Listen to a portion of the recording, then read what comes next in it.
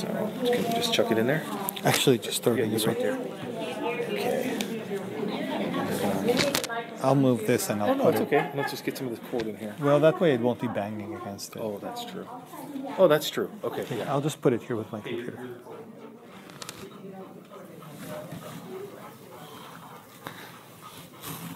So I'm just thrilled to be able to introduce Dr. Modiana to all of you personally. You've had all her name for years and years and years.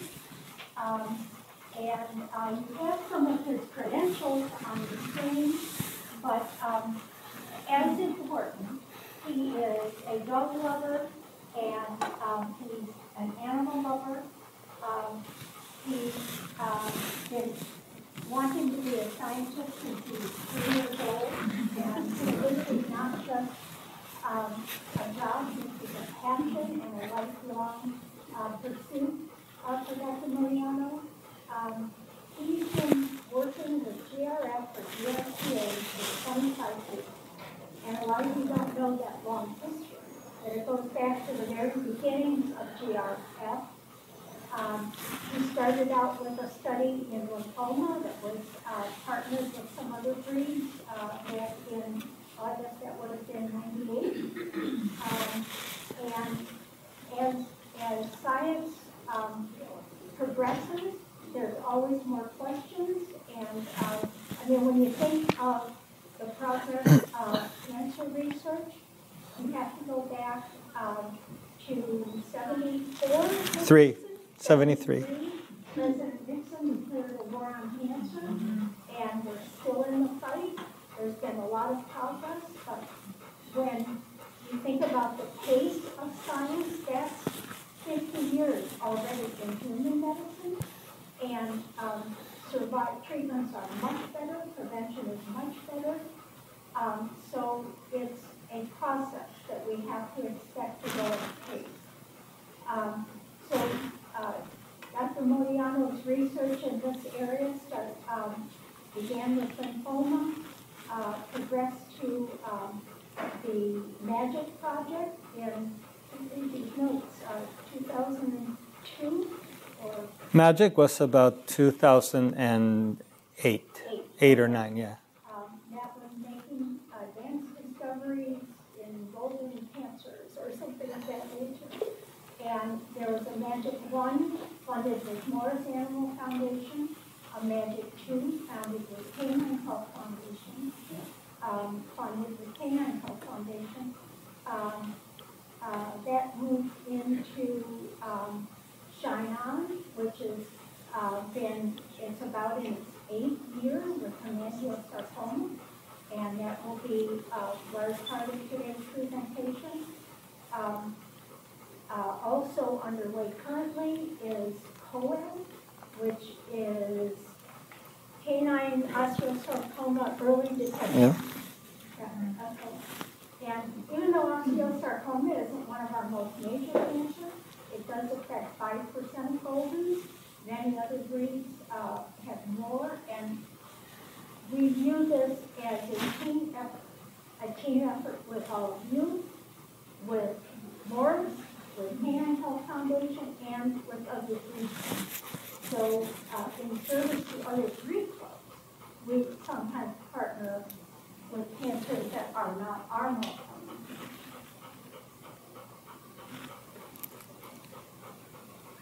Okay. So the new project that we're going to be introducing is called, at this time, name could change, but at this time it's called LYRA, and that's lymphoma risk assessment. And so as we get started, just a quick announcement. There's Golden Retriever Foundation literature up here, and we're going to do pass the hat in reverse. So we're not collecting money from you. We're giving you information that I hope you will take home and feel that you want to support these studies, and the information in here will help you do that. Jaime had an interesting remark at lunch. He did some of his training in Texas, and he said that an ant colony can eat a cow.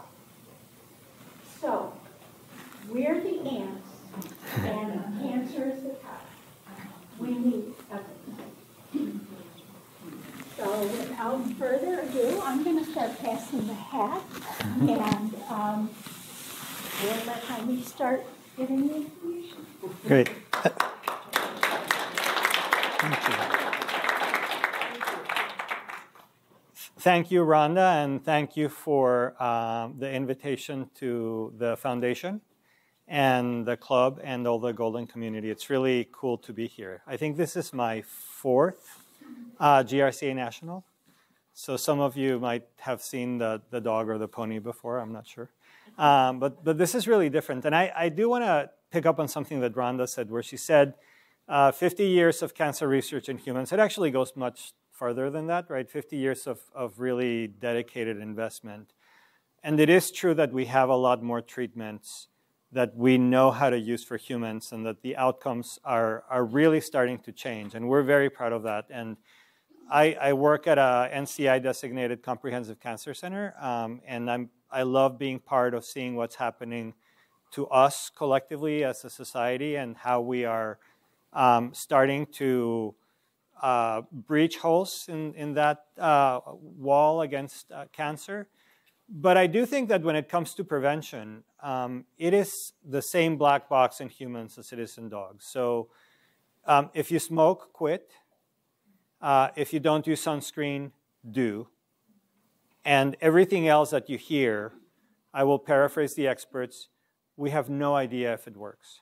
So diet, supplements, we know that if you're lean and healthy, you are less likely to get cancer.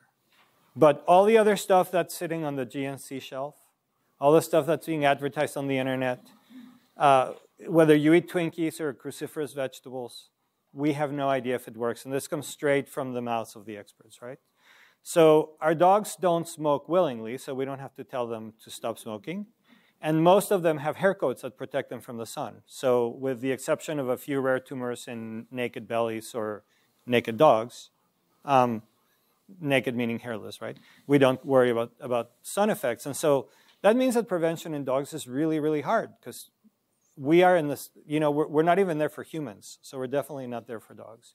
So I think the story that I want to tell you today started about 2015-ish, maybe a little bit earlier. And I got a call, and on the other side of the telephone, I heard somebody say, hemangiosarcoma sucks. We all know that. And we would like to ask you if you can do something transformational that's going to change the path of our breed with hemangiosarcoma. And we don't want more of the same. So you guys did magic in the genomics and blah, blah, blah, and it's great, but we want something bold and crazy. And I said, well, it just turns out that the timing is right, because we've got a test and we've got a treatment, and if we could combine those two things, maybe we could find the cancer before it happened, and we could kill the tumor before it formed. And I said, they're never going to buy it. And they said, we love it. Do it. And I'm like, oh, crap, now we have to do it. Right? Because it's easy to talk the talk, right?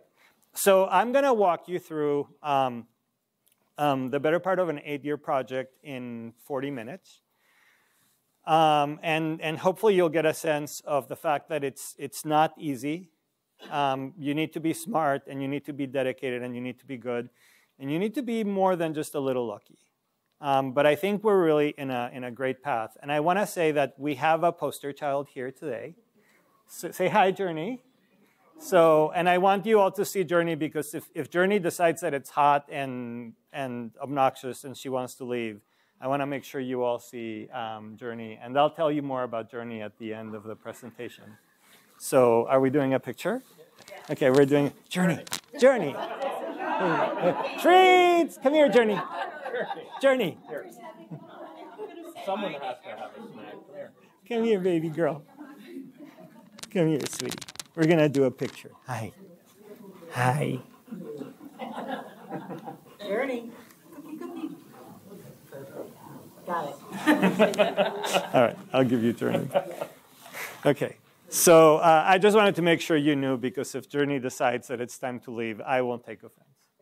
And the same goes for you. If anybody needs to leave, please do. I won't take offense. Okay, so I am currently at the University of Minnesota. Like Rhonda said, it's been a long journey. I trained at Penn, did my residency at Colorado State, postdoc at National Jewish in Denver, then started my academic career as a grown-up in Texas, was there for 4 years.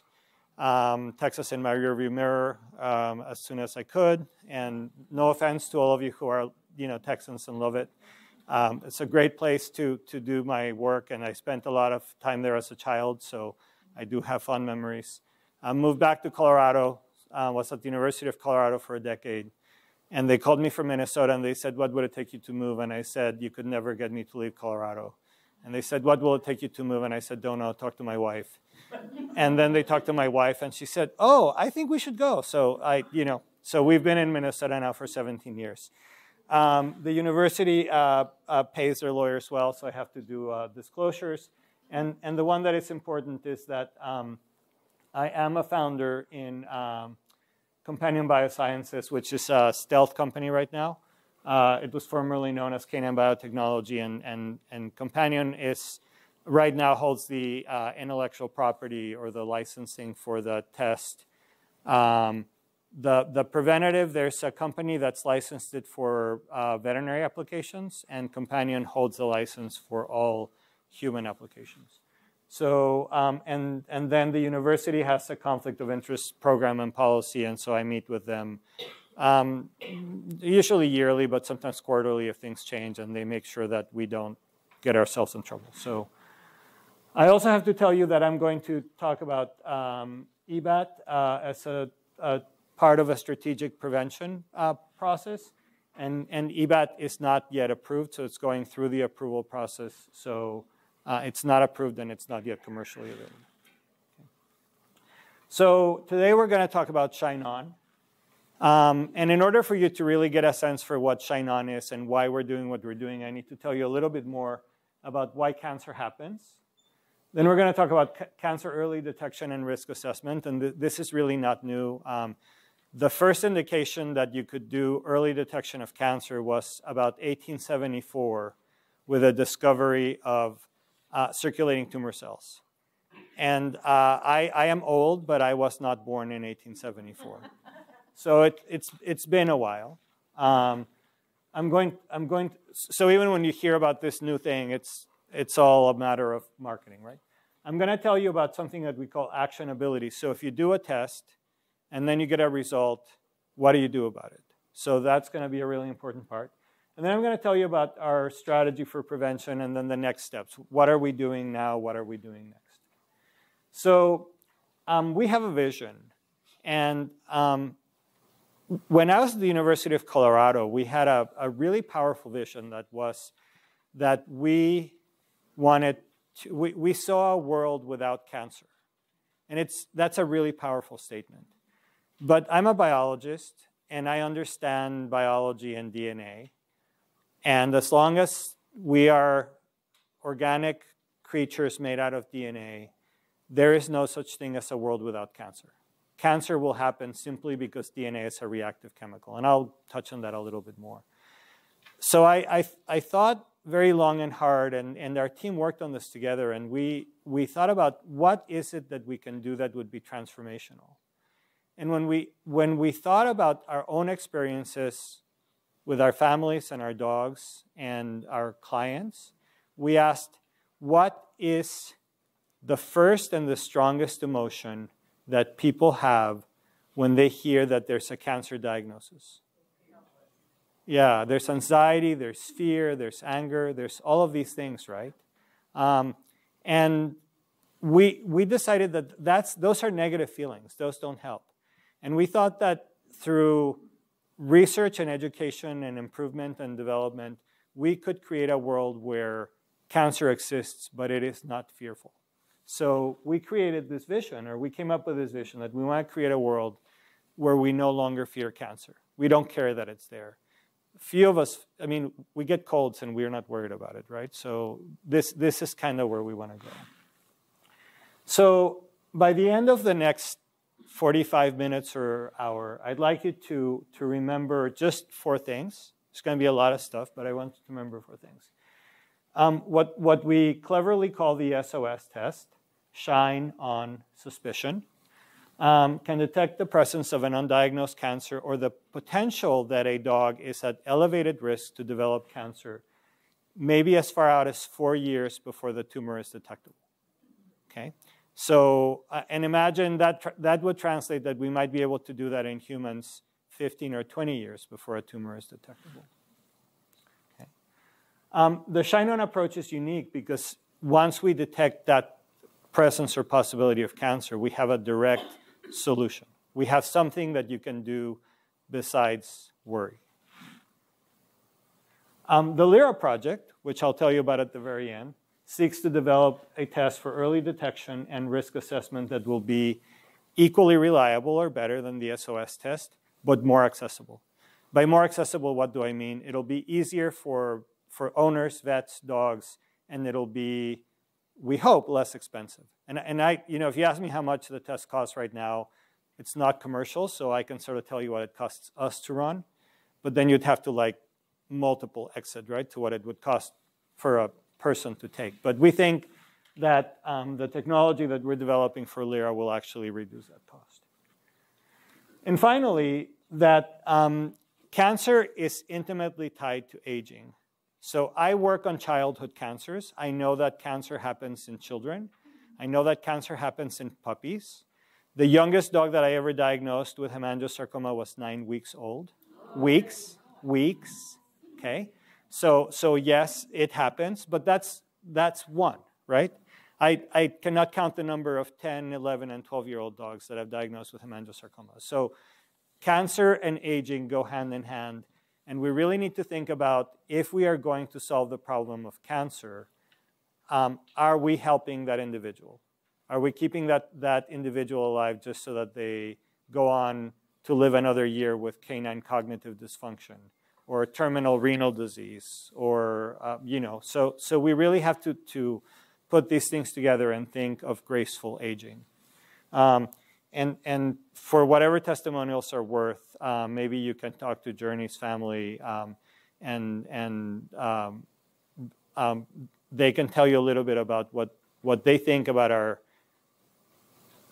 goal to develop the prevention strategy in a way that not only reduces cancer risk, but potentially actually creates a more youthful environment, reduces biological aging. Okay? Okay, so the Shine On Suspicious test uses a patented platform, and it detects the environment that is favorable for the development of cancer. So it's not only picking up that there are bad cells there. We think we can find those cells if they're there, but we're actually finding that the home that the cells built to live in, or the home that the cells are building on, or even more importantly, maybe we can find the blueprint that the cells made to build the home that they want to live in, okay? And that's very different from actually finding DNA that came from a mutated cell. And then we have a solution that modifies this risk environment and reduces cancer risk, okay? So what is your immediate reaction? Your immediate reaction is, really? You gotta be kidding, right? How many of you thought, how many of you thought that? Yeah, at least, yeah, a few people thought, like, you gotta be kidding. Okay, we'll see if I can actually show you that we are very close to this. Not kidding. So when we run the SOS test, at the end of a fairly involved process, we assign dogs to either a low-risk category or a high-risk category. And dogs that are assigned to the low-risk category have a very small probability of developing cancer over a 1-year period, somewhere between 6 and 15 months. So we're saying 1 year. And so by 15 months, the probability of cancer in these dogs, and this is based on an N of about 100, right? So we don't have 1,000, we have about 100. And it was less than 5%. And on the other hand, adult dogs that are assigned to the high-risk category have more than 7 times that risk. So after about a year, the dogs that were assigned to the high-risk category had about a 20% risk, and about 50% of the dogs after 4 years had developed cancer. And remember, we started testing dogs as young as 6, but some of them were older. And I'll show you some data that says that we are not only measuring age, although we might be measuring a component of age. Okay, so if Shine On is so great, like, why aren't you selling it, right? I mean, really. So getting to the market is a top priority. And the major challenges that we have encountered, the first was COVID. So we actually had good financing in line in February of 2020. And you all know what happened. So financing died. That was actually not necessarily a bad thing, because it allowed us to do some really, really big reassessment. And to look not only at the opportunities to do business development, but not only at the concept of business development of how we were doing this, because we were learning as we went, but also to think about other opportunities that would be open for us to do things a little bit differently. And there is, of course, the maturation of science. We've learned a lot more since 2020. And there are some ethical questions that are really, really hard to answer about putting a test and a prevention like this on the market. And it's not that we're struggling with it. It's not a struggle to actually know that we want to put it out there. It's a question of how do we frame the educational component so that we don't lie to you, because that would obviously be a breach of our ethics. So we want to be very transparent. So we're going to go to the next part. And when I talk about this risk environment, I think it's really important to give you a premise of why cancer happens. And so many of you probably have a concept that cancer happens because, you know, people smoke, or because they're exposed to things, or because there's mutations in DNA. And all those are partially correct. But there actually are a lot of other things about how cancer happens. So first we define cancer. Cancer is not one disease. It's sort of a group of several hundred diseases where the common thing is that you have cells that divide out of control. So not one thing, many things. Okay. All cancers are diseases of genes. So it's not a genetic disease in the context that it's passed from parent to offspring. There are syndromes in humans that we recognize make up about 5% of the total cancer burden in the human population, where there is one of about 40 gene defects in that family, and those gene defects increase the probability of cancer by a lot, but that's really only a tiny fraction. So generally, we don't think of cancers as heritable diseases, as other things that are transmitted through single genes like PRA, for example. They are diseases of mutations that happen after birth in somatic cells. And many mutations that alter key functions that the cells use need to happen, and you need to create an environment that allows the cancer to develop. Okay. So the risk of mutation is inherent to all life based on DNA. So DNA encodes the blueprint of life, right? You all know that. How many of you have done 23andMe? A lot of you. So, okay, so you understand. DNA is the blueprint of life. But DNA is also a reactive chemical. I can take DNA into the lab, and I can do all sorts of things with it because it is a deoxyribonucleic acid. And because it's an acid, it means it's got a little H plus hanging out, or a few H pluses hanging out. And those H pluses love to pair up with little things that have minuses in them. And they do chemical reactions, and they do chemical things. And when they do chemical things, they change their structure and conformation, and that's, you know, essentially how mutations happen. And by the way, there is now the talk that we did a couple years ago that has all of this stuff is on YouTube, and if you want the link, let me know, and we can send it to you. So cancer is also associated with what we call an age and environment. And we have to separate chronological age, how many years we have physically been on the planet, from biological age, which is the wear and tear that we have, right? So you guys all know the person or the dog that is old in years but acts like a puppy, and the person that is 20 but looks like they could be next to the grave. Well, that's a difference between chronological age and biological age. And biological aging reduces the cancer protective mechanisms that we are born with and allows the malignant cells to essentially develop into this condition that we call cancer. For all of you that are taking pictures, I don't mind. It's perfectly cool for you to take pictures, but I should have said the presentation is being recorded thanks to Kathy Medow, so it will be available probably on YouTube. Okay. It'll be on the foundation website. On the foundation website. Okay, great. Thank you. And you are hearing me, right? Yeah. Way back? Okay. Okay, so for those of you that like science, we published this paper about 1.5 years ago. And this paper talks about how we have increased our own risk of cancer as a species, but also the risk of cancer in our dogs by living beyond the age that nature intended. So if you think of 40 million years of evolution or 10 million years of evolution for humans and for dogs, evolving now independently in their own niches, our ancestors lived about 35 to 40 years until the Industrial Revolution, and dogs lived about 4 years on average up until the time that we decided to bring them into our homes. Now, that doesn't mean that there were not 80-year-old humans and 10-year-old dogs. There were, but they were few and far between. Okay, there's a huge prenatal mortality, huge infant mortality. Young men were sent out to war and they died, and women died in childbirth. So there's a lot of things that accounted for it, but essentially we were not built to live more than 40 years, and dogs were not built to live more than 4. Now we live 80, and dogs live 12. And so I used to say this, so if anybody works for a car company, please don't take this as an insult because things have changed. But back in the 80s, when I used to drive a tiny little Ford, my tiny little Ford did great for about 50,000 miles.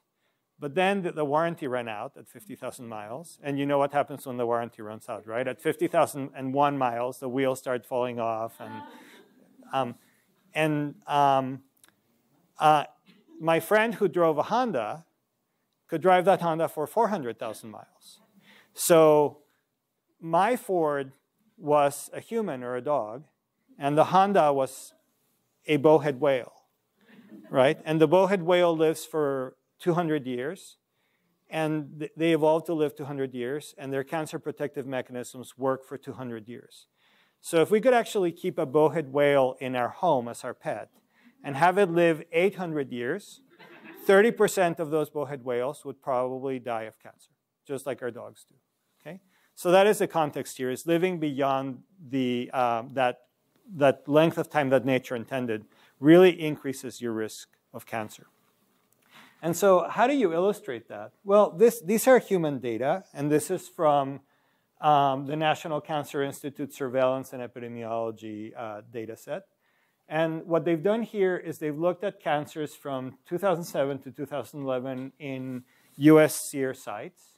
And they have basically said how many cases of cancer occur in age groups. So in the under 20 age group, you can count them, right? But they're small. In the 20 to 30 age group, they're still small. In the 35 to 44 age group, they're still small. And guess what happens in this 35 to 44 age group? That is our evolutionarily adapted lifespan. And you cross this boundary, and it's not quite flipping a switch, but things change. And very rapidly, as you increase human age, you see that there's a much bigger cancer burden. Okay? So what happens in dogs? So you see essentially the same type of curve, right? And I love, these data come from UC Davis.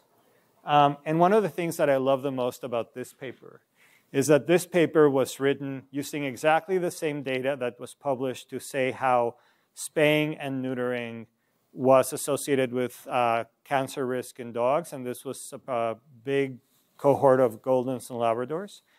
And so Michael and his group actually took exactly the same data and they corrected for age. And the risk of spaying and neutering went away because it was all associated with the spayed and neutered dogs living 3 years longer. So why do they live 3 years longer? We don't know. But in fact, they did. And all the risk of spaying and neutering associated with cancer was accumulated in that extra 3 years of life. Okay? But I love the data because it also shows us that when you look at dogs, you also have this curve where there's very, very little cancer occurring in this time period. But as dogs cross their evolutionarily adapted lifespan, you start getting this increase. And it looks just like the humans, but it's adapted to the dog's lifespan, right? So when people say, well, what about cancer that happens in 9-week-old puppies? Well, that's these guys right here. Yeah, we see it. It's there. But it is not the vast majority. And so in humans, these guys are the ones that come from predisposed families, right? So they're syndromic or they're just bad luck, you know, bad luck.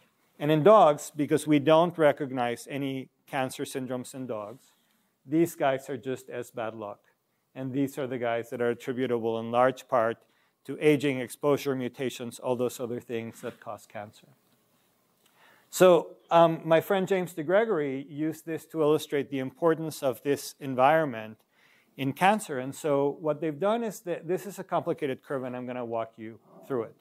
But the bottom line is that cancer needs this environment to prosper. And so if you look at this graph on the x-axis, on the horizontal axis, we have birth to old age. Okay? And on the y-axis, we have a relative scale from 0 to a lot. And when you ask how or when do mutations happen in an organism? So mutations happen in an organism pretty much during the time when there is the most cell division. And there is the most cell division during development and shortly after birth. So you accumulate mutations very, very rapidly, and you continue to accumulate them over your lifespan, but that reduces as you get less proliferation. When you ask, when are stem cells dividing the most? So there's a theory that basically says that cancer is proportional to stem cell division. And it turns out that stem cells, again, divide very rapidly during development and in young age, but their proliferation rate drops very rapidly. And you can see that as this is dropping precipitously, mutation rate is increasing, but then as soon as these guys get to a baseline, this sort of stabilizes out.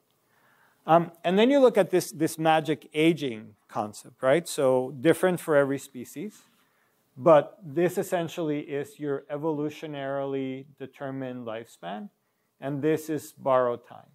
And what you can see is that as you get to borrowed time, you get a decline in fitness, and that's when your cancer incidence increases. So the question is, how do we define what the hell this means? Okay, and we're going to get there. So how do tumors shape their environment? So we think the first thing that happens is that there's a mutation or a group of mutations that give a cell a proliferative advantage to initiate cancer. Okay, and that's this cell right here. So this guy now has an advantage, and it starts making more of its friends. And they populate this environment. And if the environment is unfavorable, it's going to stop. But if the environment is favorable, they're going to recruit blood vessels. Blood vessels bring in oxygen. They recruit fat cells because they like to eat. So these are their Twinkies. And they're bringing a lot of them.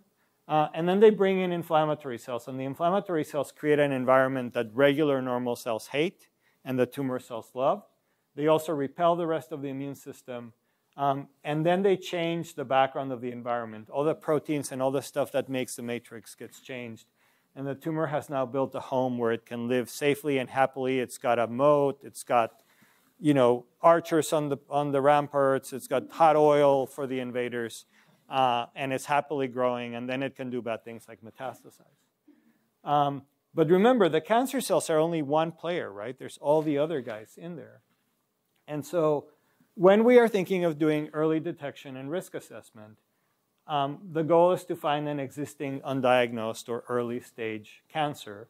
Or when we do risk assessment, we want to find this environment. We want to find the environment that is being created that allows the cancer cells to thrive. Okay? And the cancer cells may be infinitesimally in number. They might be a really small number. We might not be able to find them, but we can find the environment that they're building. So what are the ethical and the practical considerations of early cancer detection? So if we detect cancer early, we need to be able to do something about it, right? I mean, we're veterinarians and you guys are dog owners. So you bring your dog to me because I decided that I'm bored and I want to go, moonlight in a practice. And I say, hey, I've got this test for early detection. And you say, oh, that sounds really interesting. Let's run it, right? And I charge you $1,000 to run the test. And then you come back and I say, hey, guess what? Your dog's going to get cancer. And you go, holy blank. What do you mean? My dog's perfectly healthy. It's like, well, yeah, but your dog's going to get cancer. And you go, like, when? I go, I don't know. Where? Oh, I don't know. What are we going to do about it? Nothing, but have a nice day. Not cool, right? So we need to be thinking about, if we're going to give you that news, what does it mean and what do we do about it? Okay? So tests that detect the presence of early cancers when we can find them. So think of things like colonoscopies. Hello, all of those of you of my age, right? Mammography, right? So if you actually find the tumor, there is a concept which may or may not be right, but it's a concept nonetheless, that if you find the tumor early before it does bad things and you treat it, you are going to be more successful. And that may be true. We have some evidence that cancers are born to do what they're going to do, and that when cancers are born bad, it doesn't really matter when you find them, they're going to be bad. And when cancers are born not so bad, they're not going to be so bad, and maybe you're doing more harm by treating them, but we don't know, right? So right now, the NCI says early cancer detection improves treatment. We're going to go with it. So, and I think the data from mammography and outcomes could be interpreted as supporting that. But if we detect cancer risk without knowledge of time, location, et cetera, we need to be able to do something. So when we think about these tests, the test should have acceptable specificity. That means that we should have very few false positives. If it's true, it should be true. It should also have acceptable sensitivity. If it's there, we need to be able to find it. Okay? It should have high precision. So if I run the test today and I run the test tomorrow, I should get the same answer. And finally, and importantly, the test should be actionable. That means there should be a practical solution that can address what the test is telling you. So we're going to talk about the test for early detection in the market, and then I'm going to tell you what we're measuring and how we're different. So the Volition Nu-Q test, maybe your vets call it the IDEXX Nu-Q because IDEXX has become the middle person. They offer it, but it's not an IDEXX test. It's a Volition test. Okay?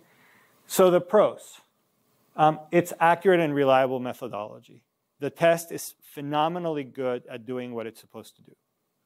Now, listen to what I'm saying. The test is phenomenally good at doing what it's supposed to do. Okay? And that is, it's using an ELISA. Oops. Okay. It's using an ELISA test to measure little units of protein with DNA wrapped around it that's called nucleosomes. Okay. And it's really inexpensive. I think the cost to the veterinarian is less than $40. So you guys are probably not paying more than $120, give or take, maybe less. Okay. So I haven't run it myself on my dog, so I don't know, but it's inexpensive. Okay. So what are the cons? The cons are the data that they've published, and they've published a number of papers, do not support their diagnostic claims. And it's not that hard. So they basically say, we took a bunch of dogs with lymphoma and we measured their circulating nucleosomes, and we took a bunch of healthy dogs and we measured their nucleosomes, and the dogs with lymphoma had more. But if you parse that out into what kind of lymphoma, or you ask the question, what kind of lymphoma, what stage, it turns out that they're very good at the late stages, they're not so good at the early stages, and they can't differentiate the lymphoma. And then they said, we're going to do the same thing with hemangiosarcoma. And they said, well, with hemangiosarcoma, the data are a little bit dirtier, but the dogs with hemangiosarcoma have more. And therefore, we can tell you if your dog is at risk for lymphoma, and we can tell you if your dog is at risk for hemangiosarcoma. And so we asked the question, like, what happens if you run the lymphoma data against the hemangiosarcoma data? And what happens if you run it against a bunch of unknowns? And the answer is we haven't done that. We don't know. So if you get a positive, and the other thing is, how many of you have run this test? Okay, so your vet probably told you that you should bring your dog fasted. Because if you bring your dog and the dog is not fasted, you get what they call a false positive. So if you're running a cancer test and if you have a meal before you run the test, it goes up, how does that tell you that there's cancer? And what if you forgot, or what if your dog went out and ate the squirrel when you let it out to poop and you didn't notice? So I think that, you know, again, it's a phenomenal test, but I don't think that they really have done their homework about their diagnostic claims. And I'm saying this, I'm being recorded, right? This is going to be out in the open. This is what I believe. And if they have data to say differently, I think that they have the responsibility to sue me, which they can. But they also have the responsibility to convince you otherwise. And I think that I know the people who run the company, I know the people who developed it, they're very good scientists. This is not about doing bad science. I think this is a little bit about marketing getting ahead of the science. So what are the indications for the Nu-Q test? I have no idea. I can't think of one. And what's the actionability of the Nu-Q test? I have no idea. So it doesn't mean that I'm saying that veterinarians shouldn't offer it. I'm just saying that if you ask me, should I use it? The answer is no. And would I use it on my dog? The answer is no. But certainly your veterinarian or somebody else could convince you otherwise, right? So the other test that's out on the market is PetDX's OncoK9. PetDX's OncoK9 is a little bit of a different story in that the pros are that reportedly, okay, and I want you to underline this word reportedly, it has high specificity to detect and differentiate pre-existing cancers. And the company has built a really deep bench of clinicians and scientists with excellent knowledge and skill. So there's no doubt that the people that are working at PetDX are top-notch, and they know what they're doing. So when I say reportedly, the problem with PetDX is that we have no idea what they're measuring. We know they're measuring DNA in the circulation. So that much we know. But we don't know what they're measuring in the DNA. So the methodology is undisclosed because it's a trade secret, essentially. But that means that I don't really know if whatever they're measuring really has anything to do with cancer. And so it makes it really hard for me to take the data at face value, okay? But even if I do take the data at face value, what we know is that PetDX OncoK9 is really good at detecting big, bulky cancers that I can see and that the surgeon can cut out or the oncologist can treat with chemo. And it's not nearly as good at detecting tiny little cancers, although it can. It's just not nearly as good. Okay, so we have no information as to what is being measured. It's incredibly expensive, so those of you who have run it know it's a very expensive test. And then what are the indications? And I think that the only indication is if we take the data from the company at face value. So we take all the other things that we know, good scientists, they know what they're doing. They have data basically saying when we run our test and it says positive, 97% of the time we find a tumor. Okay, so if we take all that at face value, I think that if you have a dog that has a suspected cancer, so there's clinical signs, there's some evidence that the dog has cancer, but you can't find it. This would be a great test to say you have to look harder. Okay, I think that would be the indication where OncoK9 would be really good. What's the actionability? So in the context where you say there's a cancer there and you have to look really hard to find it, and OncoK9 says yes, then you go and you look really hard to find it, right? But otherwise, I don't really know what the actionability is. And so I've talked to people who say, you know, the way that PetDX sells it is we had a case, so they give you a lot of case studies. We had a case, and the owner was a veterinary nurse, and she had a golden, and she ran the test, and it turned out that the test pointed out to the dog having hemangiosarcoma, and they couldn't find it. they knew the dog was going to get hemangiosarcoma, so they could pamper the dog for a year. And a year later, the dog developed an atrial hemangiosarcoma, and they were able to let it go, and they already knew, so it was easier for them. And that is the company story. For me, I go back to the previous story that I told you. Like, you're telling me that my healthy dog is what? And what am I going to do? And so for some people, it might be really good to know. And for other people, you know, so Alzheimer's runs in my family, right? And they say, do you want to get tested? And I go, no, I don't, because I don't want to know, right? When I get it, I won't know anyway, so it won't matter. So I don't want to know, right? But you know, but some of my cousins will say, yeah, I want to know because maybe I'll go into a clinical trial, or maybe I'll eat more spinach, right? And that's cool. So I, again, you know, the point is, I am giving you sort of the facts, and then I'm giving you my opinion, right? And these are the facts, and my opinion is that if somebody said, should I run PET-DX as a screening test on my dog, I would say I wouldn't do it because I don't know what you would do with the information. But if somebody said, my dog looks like cancer, walks like cancer, squawks like cancer, but we can't find it, I would say run PET-DX. And I've said that to more than one person. And if PET-DX comes back negative, then worry less. And if PET-DX comes back positive, look harder so you can find it. So that's what's out on the market. Most of the other tests that have been out on the market have already failed and gone away. Okay? So how does the SOS test work, and how is it different? So I'll tell you about how we do it, and I'll tell you what we measure so that you know exactly how we're different. So we ask the veterinarian or an animal health professional to take a blood sample. You don't want me doing that because my eyesight is terrible now, and I couldn't hit a vein if I wanted to, but our nurses are great, right? So whether the dog needs to be somewhere right now where that SOS sample can be transported to a lab within 48 hours, reliably. So as you can imagine, living in Minnesota in the winter, that can get challenging because FedEx gets trapped in Memphis because they can't fly into Minneapolis because it's, you know, minus 40. That's like usual for us.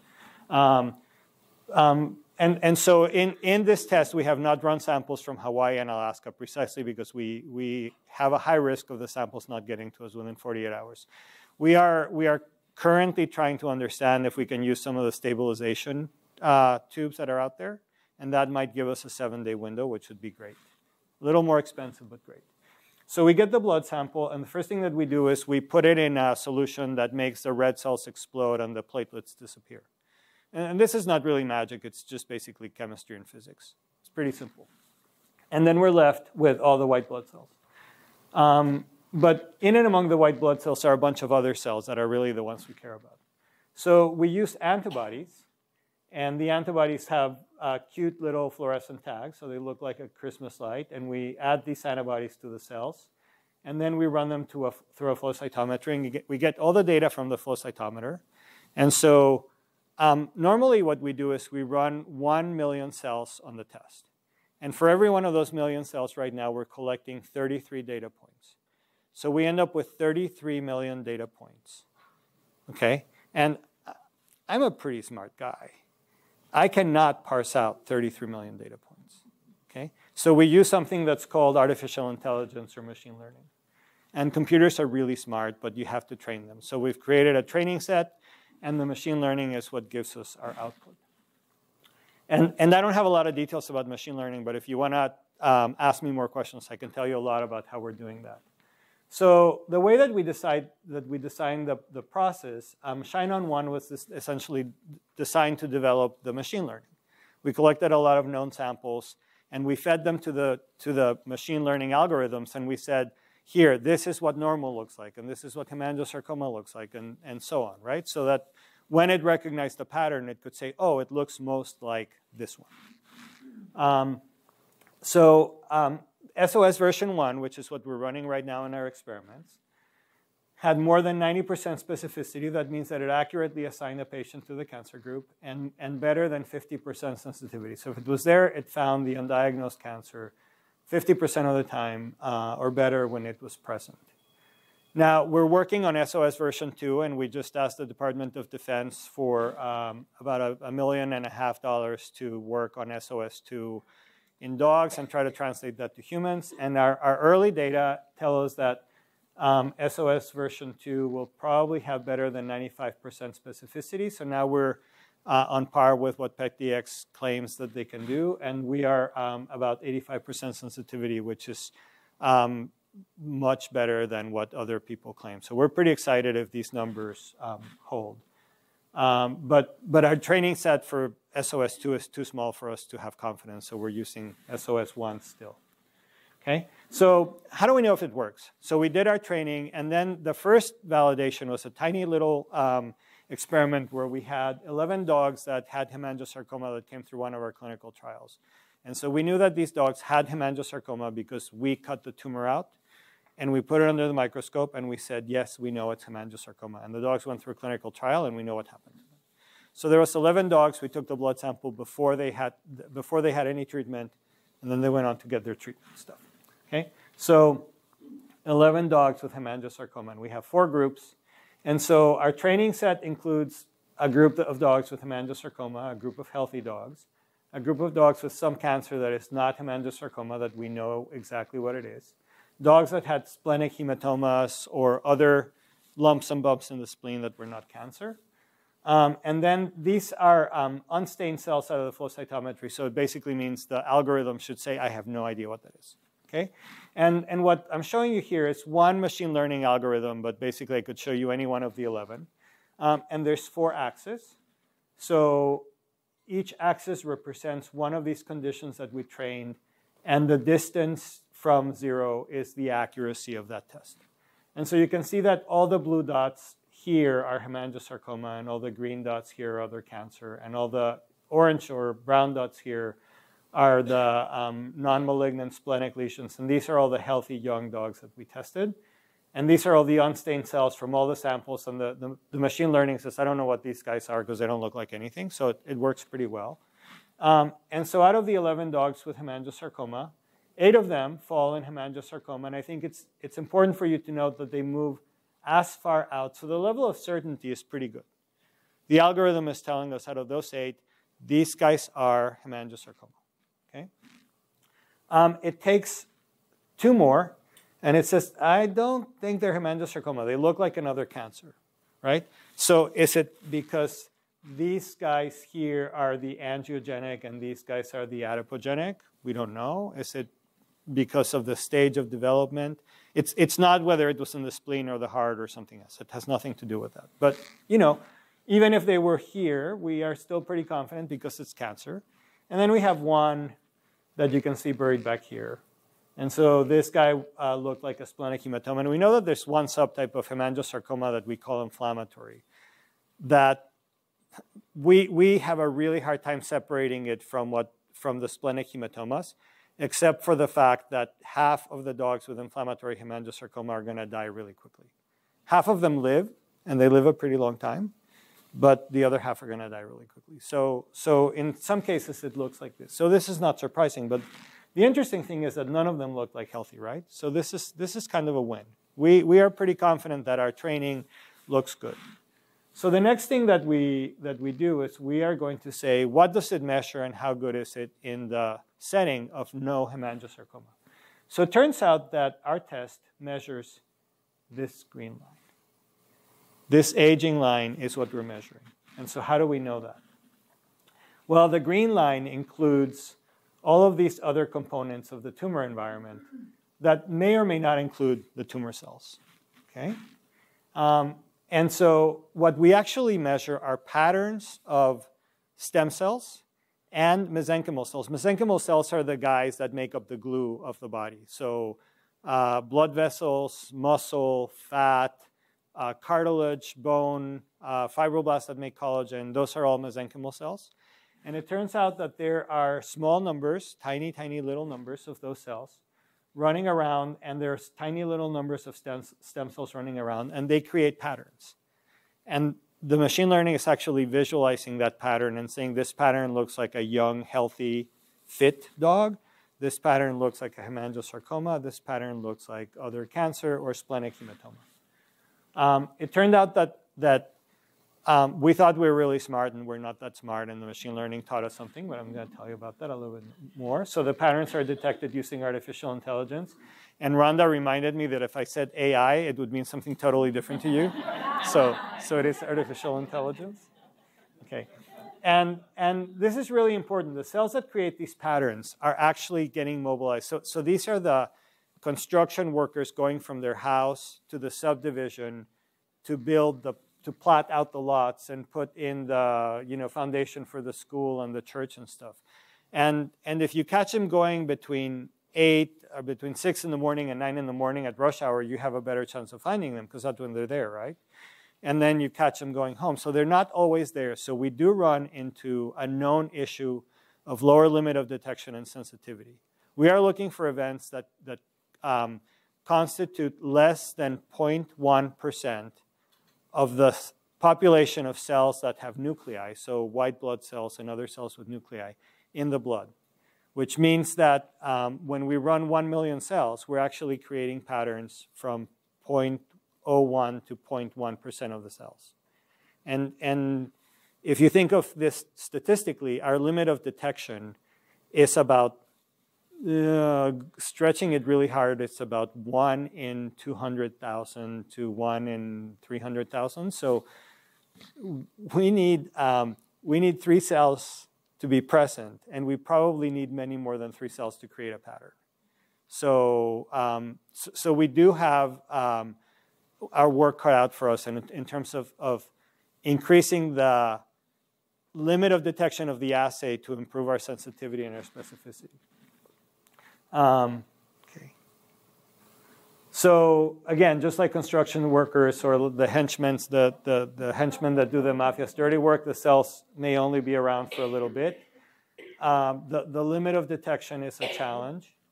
But still, we decided, after we had spent about 18 to 20 months doing this stuff, we said, okay, we're ready to start Shine on 3, and that was where we decided we were going to take dogs 6 years or older. Remember, we chose 6 because 4 is the upper limit of young and healthy, and we didn't know what to do with 4 to 6, so we said we're just going to use 6 as our early cutoff, and dogs have to be 6 or older. And can we actually do earliest detection? Can we take these healthy dogs that the veterinarian says, yes, they're healthy, they don't have a tumor, take their blood and say, can we find if they are going to develop a tumor or maybe have a tumor on board? Okay. So the eligibility was AKC registered Goldens, Porties, and Boxers, and you know why we did this, right? Because who paid the bills? Okay. The dogs had to be in good health. There had to be no evidence of cancer, chronic disease, other serious conditions. At the end of the day, we are going to end up having to toss out data from about 19 dogs where the owners, oopsie, forgot to tell us that a year ago the dog had a tumor removed or something. But it's okay. It doesn't change the data. Dogs had to be 6 years old or older, and we actually enrolled 209 dogs. So our goal was 200. We enrolled 209. The data that I'm going to show you excludes 9 of them, so there's about 200. But our final data set's going to be about 184 or something like that. And then we're following these dogs for a lifetime. We still have dogs that are alive. We're still working on following the dogs for a lifetime. So this is a really fun story. We opened on January 2nd of 2018, if I remember correctly. And so we put a web page together, and the people would come to this web page, and there was a button at the bottom that said, I want to enroll. And they would fill out the form, and then we would check their eligibility and using a system that's called RedCap. And we'd never done this before, right? So we had no clue what the response was going to be.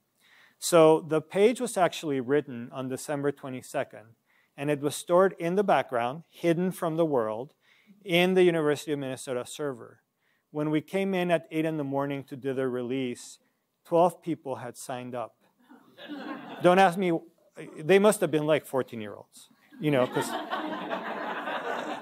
Okay.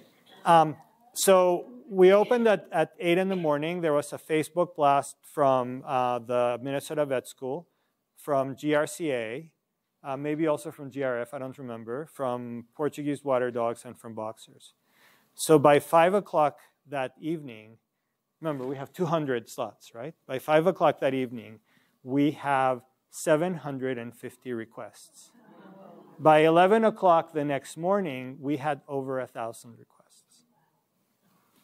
It's like, now we have to tell 800 people that they can't come in, right? And we have to tell people that enrolled on day one that they're not going to be able to get in for 10 months because we can only process so many samples at one time. Fortunately with co-ed, it's been much more manageable. But it won't surprise you to know that we have 6 breeds and an open group for co-ed. So and we decided to batch them into 2-week periods and to randomize. So we said, if you come in at day 1 or at day 14, your chances of getting in are the same because on day 14 we're going to randomize. So by day 14 we had 183 Goldens, and for some of the other breeds we had like 6. So there is a difference in this community. You guys are pretty amazing. But you also make our life hard because we have to go back and tell people, that you're not going to be able to get it. Anyway, so this is kind of a fun story. So at the end of the day, what was our breed distribution? We aimed for 2 Goldens for every Porty and every Boxer. That was by design because the Golden community paid for half and the Boxers and the Porties paid for a quarter. So it turns out that you guys paid for 1 extra Portuguese water dog. Okay. That's okay. So this is a little bit complicated, so I'm going to walk you through it. These are data from the 3-year from enrollment. So for every dog, we set a timeline, right? And this is when all of the dogs had reached 3 years from enrollment. So it's a little bit back from now, but you'll see why it doesn't really matter, why these data are about as good as anything else. So the green line, this is basically all of the dogs combined, and then this is breeds, Goldens, Porties, Boxers.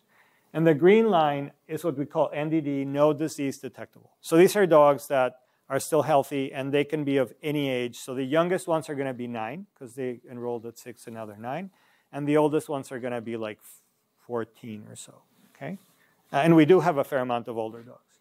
And so if you look, the green line for Goldens is about 60%. So about 60, out of 100 Goldens, about 60 are still healthy.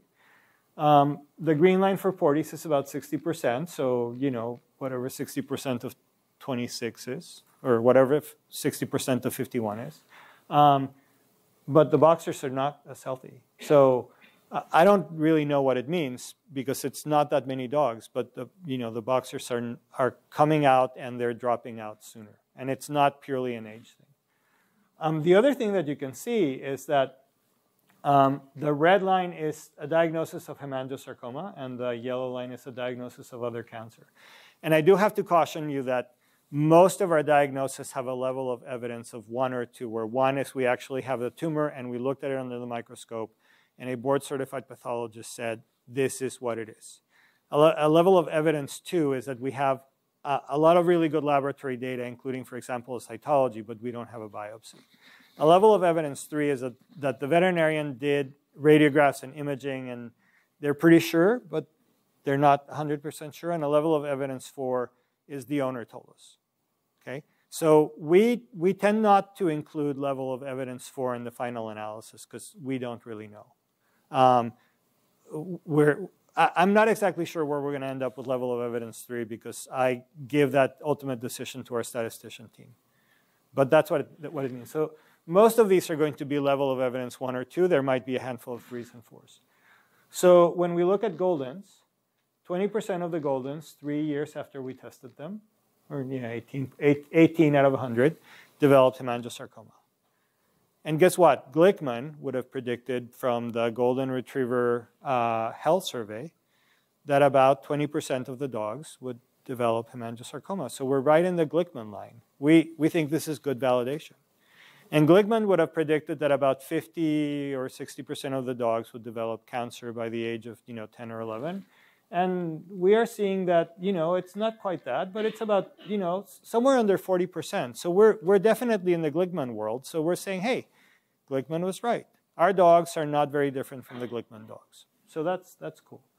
When we look at the Porties, there's a little bit less hemangiosarcoma. This is very, very much consistent with the Slater data from Portuguese water dogs. We see a few more other malignant cancers that Porties get, and it's a variety of things. And with boxers, this is a total surprise to us. We were expecting that the boxers were going to have high hemangio burden. Everybody thinks they do. Well, these 50 boxers, there was only one hemangiosarcoma. But there's a lot of lymphomas and gliomas. So, you know, I am the first one that goes around saying there's a lot of bias in the data and there's no breed predisposition. But I do have a hard time, if that's true, I do have a hard time explaining this. So there might be some breed predisposition. But basically, the bottom line is that we have enough numbers to actually be able to make some comments. So then we actually say, if we look at our predictions, so we take the AI and we say, regardless of whether the dogs had disease, developed disease, what did we predict? So it turns out that our predictions were that Goldens and boxers had higher risk in general when we measured them than Portuguese water dogs. And so the distribution in Goldens is about 55-40. The distribution in boxers is a little bit more like 55-35. And in Porties, it's a little bit different. So you could argue that Porties age more slowly. And so we might be measuring a biological age, and Porties age more slowly, and that could explain this. But that's only an interpretation. It's not, these are the data, and anything else that I tell you is an interpretation. Okay? We're about 45 minutes. Okay, cool. Thank you. Okay, so then when we look actually at what happened after 3 years, what happened to low risk and high risk? So if you are a dog assigned to the low risk group, this is your time zero. By about 3 months, none of the dogs had cancer. By about 6 months, one of the dogs had cancer. By about a year, I think 3 of the dogs had cancer. So these two groups, for round numbers, are about 100 each. That's about where it ended up being. By the time you get to about 15 months, you see that there's an inflection and this curve starts dropping. Okay, and we're going to get back to this. So if you think of a dog that's got a low risk assignment over a year, less than 5% of those dogs, so about 3 out of 100, developed a malignant life-threatening cancer. When we look at the dogs that were assigned to the high-risk category, by the time we get out to 1 month, we're already starting to see a few cases. These dogs probably had an undiagnosed cancer, and it was diagnosed not because of us. It was diagnosed because it became a clinical entity shortly after the dog did the test. Remember, we were not reporting these results. We were just hoarding them and saying, thank you for sending us the blood. You don't need to do anything else, or we want another blood for a validation test. It's really interesting that when we said we want another sample, people immediately thought it meant that the dog was at high risk. That's not what we meant. We now know better. But anyway, so what you see is this line just drops kind of like consistently, right? So by the time you get out to a year, we have about 20 to 25% of the dogs having been diagnosed with a life-threatening cancer. And by the time we get out to 2 years, we're up to about 30%. Okay? So I want to bring you back to this line. What happens here? Well, time doesn't stand still, right? I'm older today than I was yesterday, and I will be older tomorrow than I am today. So when we actually tested some of these dogs, we were not testing them repeatedly. We just had one test and we followed them. So when we came back and we retested some of these dogs, they had swapped over to the high-risk group. So I think what would happen is if I go and I take this line and I retest all these dogs right here, they're going to split off into some that are still low risk, and they're going to stay up here. But then some of them are going to have converted to high risk, and they're going to account for these guys. And if I test them over here, that line's going to split again, and the low risk is going to stay up here, and the high risk is going to come here. And how do I know that?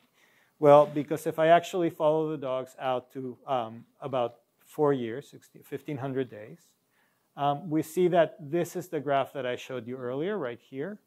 And what happens is all the low-risk dogs that are now 2 years older start looking very much like the high-risk dogs. Okay? So these guys are getting older, their risk is changing, and now the probability of cancer is going to be the same. So, and I'm going to show you some data later that tell us why and when we would stop testing the dogs, because it really wouldn't matter anymore. But we think that this tells us that you could take a dog that was 6 years old and you could bring it and test it every year, and that the test would be reasonably interpretable for a low-risk test being good for about a year, and you could test again a year later and again a year later until we said you shouldn't test anymore. And now what do we do about the high-risk population? So again, to repeat that, the SOS test can be used to assign healthy adult dogs to a risk group for cancer. Low risk means that probability for developing cancer over the next 6 to 15 months is pretty low, and a high risk means that the risk is greater, but it's not absolute, right? So they are at risk. Somebody poured gasoline over them, but they maybe didn't light the match. So how do we use the test? Low risk, you would retest yearly. High risk, you screen for the presence of cancer for those that develop cancer very early on, and or you consider that magic preventative intervention. So what is the preventative intervention? And this really is what sets us apart from everybody else, because we say if you're at high risk, we think we have something that you can do. Okay? So actionability. What good is a test if it doesn't tell us what to do next? So what's the risk-benefit ratio of knowing that a cancer might happen, and what do we do about it, versus the anxiety of anticipating that a cancer might happen, right?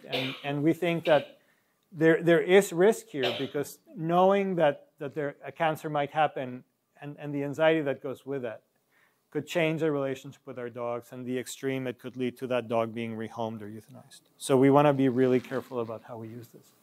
So the actionability of the SOS test, the other half of this test was EBAT. And EBAT was developed totally independently and serendipitously, but I'll tell you a little bit about this story. And so EBAT stands for epidermal growth factor bispecific angiotoxin. And it was developed, it was invented, created, developed by my colleague, Dr. Dan Valera. And what he thought was that he would make a drug that would bind where epidermal growth factor was kind of like the guidance system of the missile. And it would bind to a protein on the outside of the cells, of the tumor cells, that's called epidermal growth factor. And it would attack the tumor cells.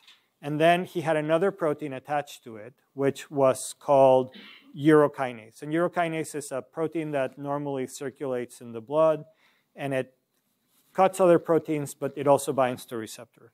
So he cut out the part that cuts other proteins, and he just kept the part that binds to the receptor. And in the literature, it said that urokinase receptors were only expressed in embryonic development and then almost exclusively in the blood vessel cells that were feeding a tumor. So he said, if I can target the blood vessel cells that are feeding the tumor, I kill the tumor cells, I kill the blood vessels, I solve cancer. And how did he do that?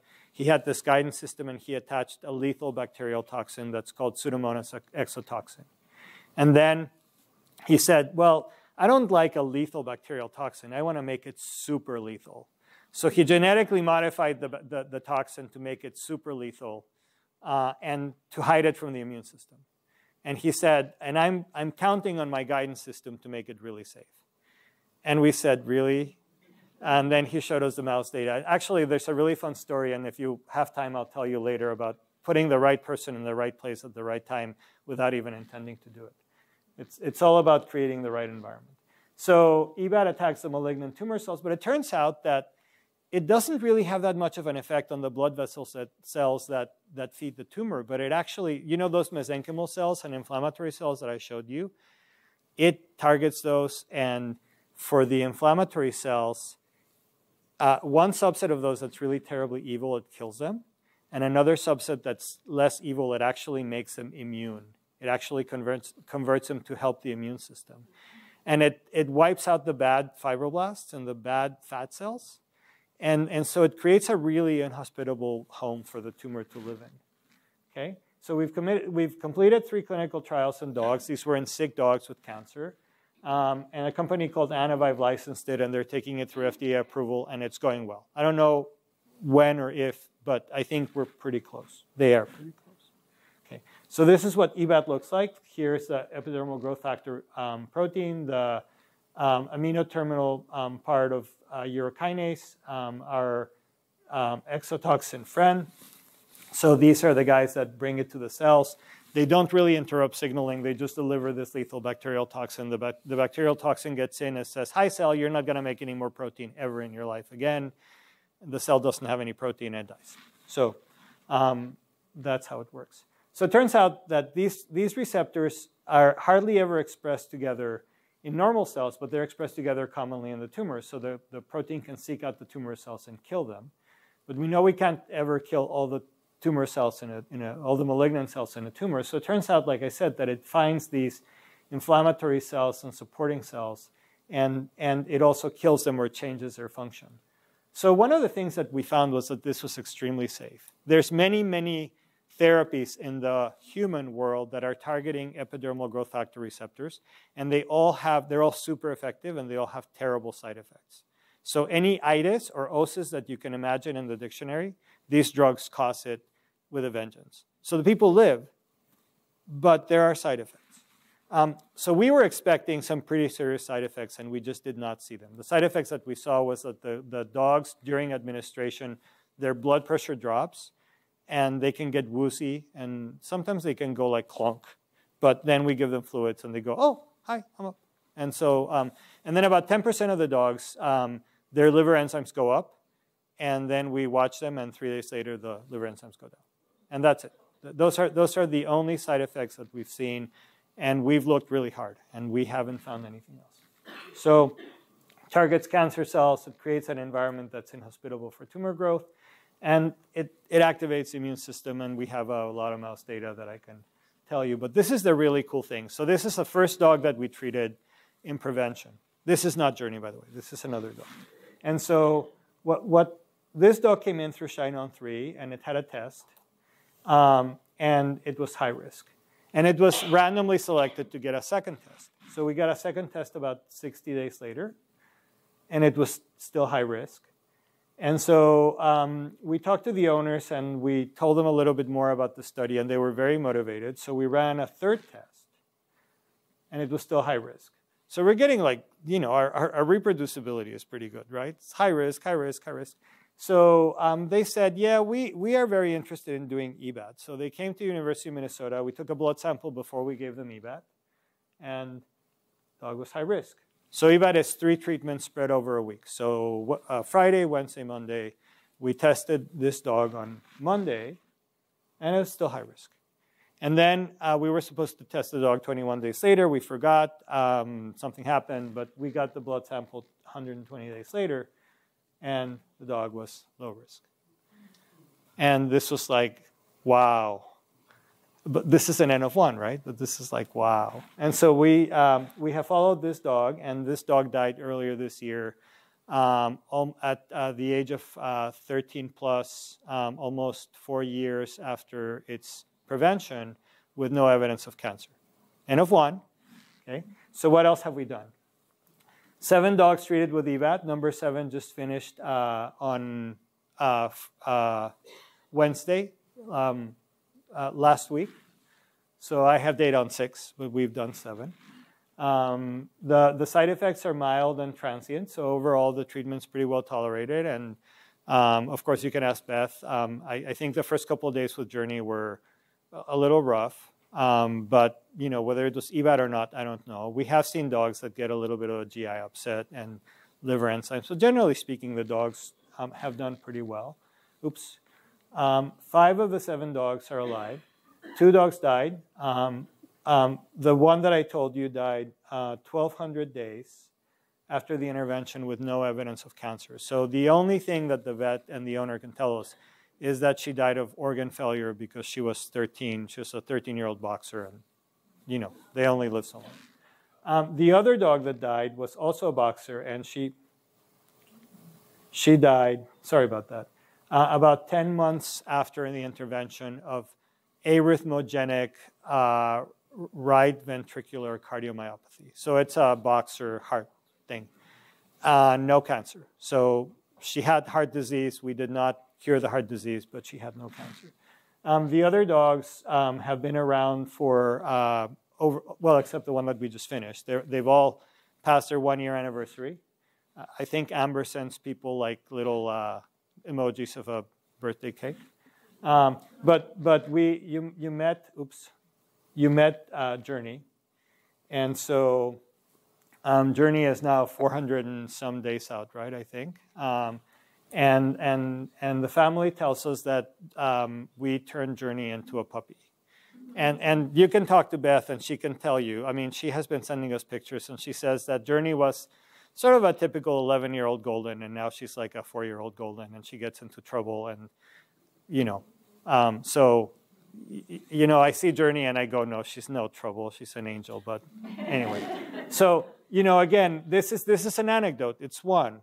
I think that if we get to, our goal is to do 12, and based on all the data we have, if we do 12, and by the end of 1 year we have 0 cancers or maybe 1 cancer, it's pretty damn close to a home run. It's a tiny little number, right? But if you extrapolate statistics, we are doing really well. If it turns out that the next 6 that we do get cancer by 4 months, then we know that we just got lucky with the first 6. So we'll see what happens. But you can tell we're excited. We are very excited. So what are we doing now? We're following the dogs in Shine On for the duration of their lifetime. We've continued testing more than 40 dogs. And now we know that if the dogs are of a certain age, they're always going to be high risk no matter what. So no matter how much EBAT we get them, we cannot convert them to low risk once they get to the 12-ish, we think. Okay? The dogs that are assigned to the high-risk group are going to be assigned to EBAT prevention, and we're characterizing how this high-risk environment and aging go hand in hand. So this is some of the age data. This is the single test that we did at the beginning, and we were wondering, is it just the old dogs that we're picking up? And so what you can see here is that when we look at the dogs that were between 6 and 8, so there's about 64 of them in this group, and it's about the same, right? When we look at the 7 to 10s, still about the same, and then it sort of flips. Once we get to the 10-year-olds, we definitely notice that there's an age impact. And I can't interpret these data. There's not enough dogs for us to say anything. So ignore the last line. There's something happening here. So we think that if you were going to go into the Shine On prevention or the Shine On detection story, you would start at 6 and you would probably test till about 10. And by the time your dog got 10, if you said, my dog is a really young 11, sure, go ahead and test it. But if you said, yeah, my dog is kind of an old 11, that becomes a lot more iffy. And we don't tell you what to do, but we give you the information for you to make those decisions. So we think we are measuring an age component, and that age is biological age, but it's not purely chronological age. And that's what makes it really exciting, because we're actually working with another group to say, can we use this test or something similar to do early detection of Alzheimer's? And then if we do early detection of Alzheimer's, what do we do about it? So like, can we do intracranial EBAT? I don't know. Just kidding. We don't really know what we would do, but we are working with the Seno group at Mayo and at the University of Minnesota to try to understand if we can address the neurological decline using this similar approach. So we're pretty excited about that. Okay, so I'm going to spend a minute on co-ed. So canine osteosarcoma early detection, 7 groups, 6 breed-focused, 1 anybody that happens to be a big dog. We're using a patented platform to detect patterns created by RNA. So this is not cells or DNA, this is RNA. And the RNA is packaged into these tiny little vesicles called exosomes that cells spit out into the circulation. They provide a window into what's happening in those cells. We would use EBAT also as our lead product in making co-ed actionable, because EBAT is very, very effective at killing sarcoma cells, including osteosarcoma. So we think that it could fit into the prevention window for osteosarcoma. And so we have a pipeline that will follow in the steps of EBAT to really understand if co-ed and Shine On do the same. Are they complementary? Are they overlapping? When would we use either one of them? And then I'm going to spend maybe 5 or 8 more minutes on LYRA. So lymphoma is a disease that happens across all vertebrates, from hagfishes. I think either hagfishes or lampreys there are reports of lymphoma. It's only one or the other, but all the vertebrate kingdom. So subgroup canine lymphomas are either the second or third most common cancer of dogs. I'm sure you've all probably experienced it. Most types of lymphoma can be treated. Most of them are incurable, and they account for a large number of premature deaths in the dog world. So we don't know a lot about lymphoma. There's actually more than 30 cancers that fit into the category of lymphoma, and they're all different. We don't know a lot about what causes lymphoma. I can tell you it's not Roundup, and it's not whatever you've read in USA Today. It's not that. Okay, we really don't know, but we think it is actually sort of the same aging, cell division. We are now starting to understand the behavior of some types of canine lymphomas, and I won't spend a lot of time telling you this, but now if your vet tells you your dog has lymphoma, there are tests, and they're very simple tests, and they're not particularly expensive, that would actually tell you, what do I do about it? Because there's at least one type of lymphoma, maybe two, that the treatment would be to scratch your dog behind the ears and give it a cookie. And if you do anything else, you're actually going to harm your dog. And there are some types of lymphoma that it doesn't really matter what you do, your dog's going to be dead in 3 weeks. And then there's the other types of lymphoma that we know we can treat and we can extend life, but we don't know how good, and so this is one of the things that we're trying to do. So the problem with lymphoma over the last 5 decades or so has been that it's kind of like the blind man and the elephant, right? So the elephant is the disease, and the blind men are the pathologists that look at what lymphoma looks like under the microscope, the immunologists that look at lymphoma as a disease of immune cells, the geneticists that look at whether there's any heritability in lymphoma, the cell biologists that look at the neighborhoods that lymphoma inhabit, the molecular biologists that look at the genes, the oncologists that look at the biological behavior and treatment, and the epidemiologists that look at the exposures. And historically, these groups have been really bad about talking to each other. So everybody has their own perspective of lymphoma, and there's not a unified thing that basically tells us about the disease. And so they say that the first solution to a problem is recognizing that you have it. So we know we have this problem, and we've brought all of these people together into a group, and we're trying to address the universe of lymphoma from all of these perspectives to understand it better. So what's a heritability? There are studies that report breed predilection that date back to the 1960s in Europe and the United States. And when you look at the data, boxers are always there. And boxers are a pretty popular breed, right? But they've always been there since the 60s to now. When you look at lymphoma, boxers are there.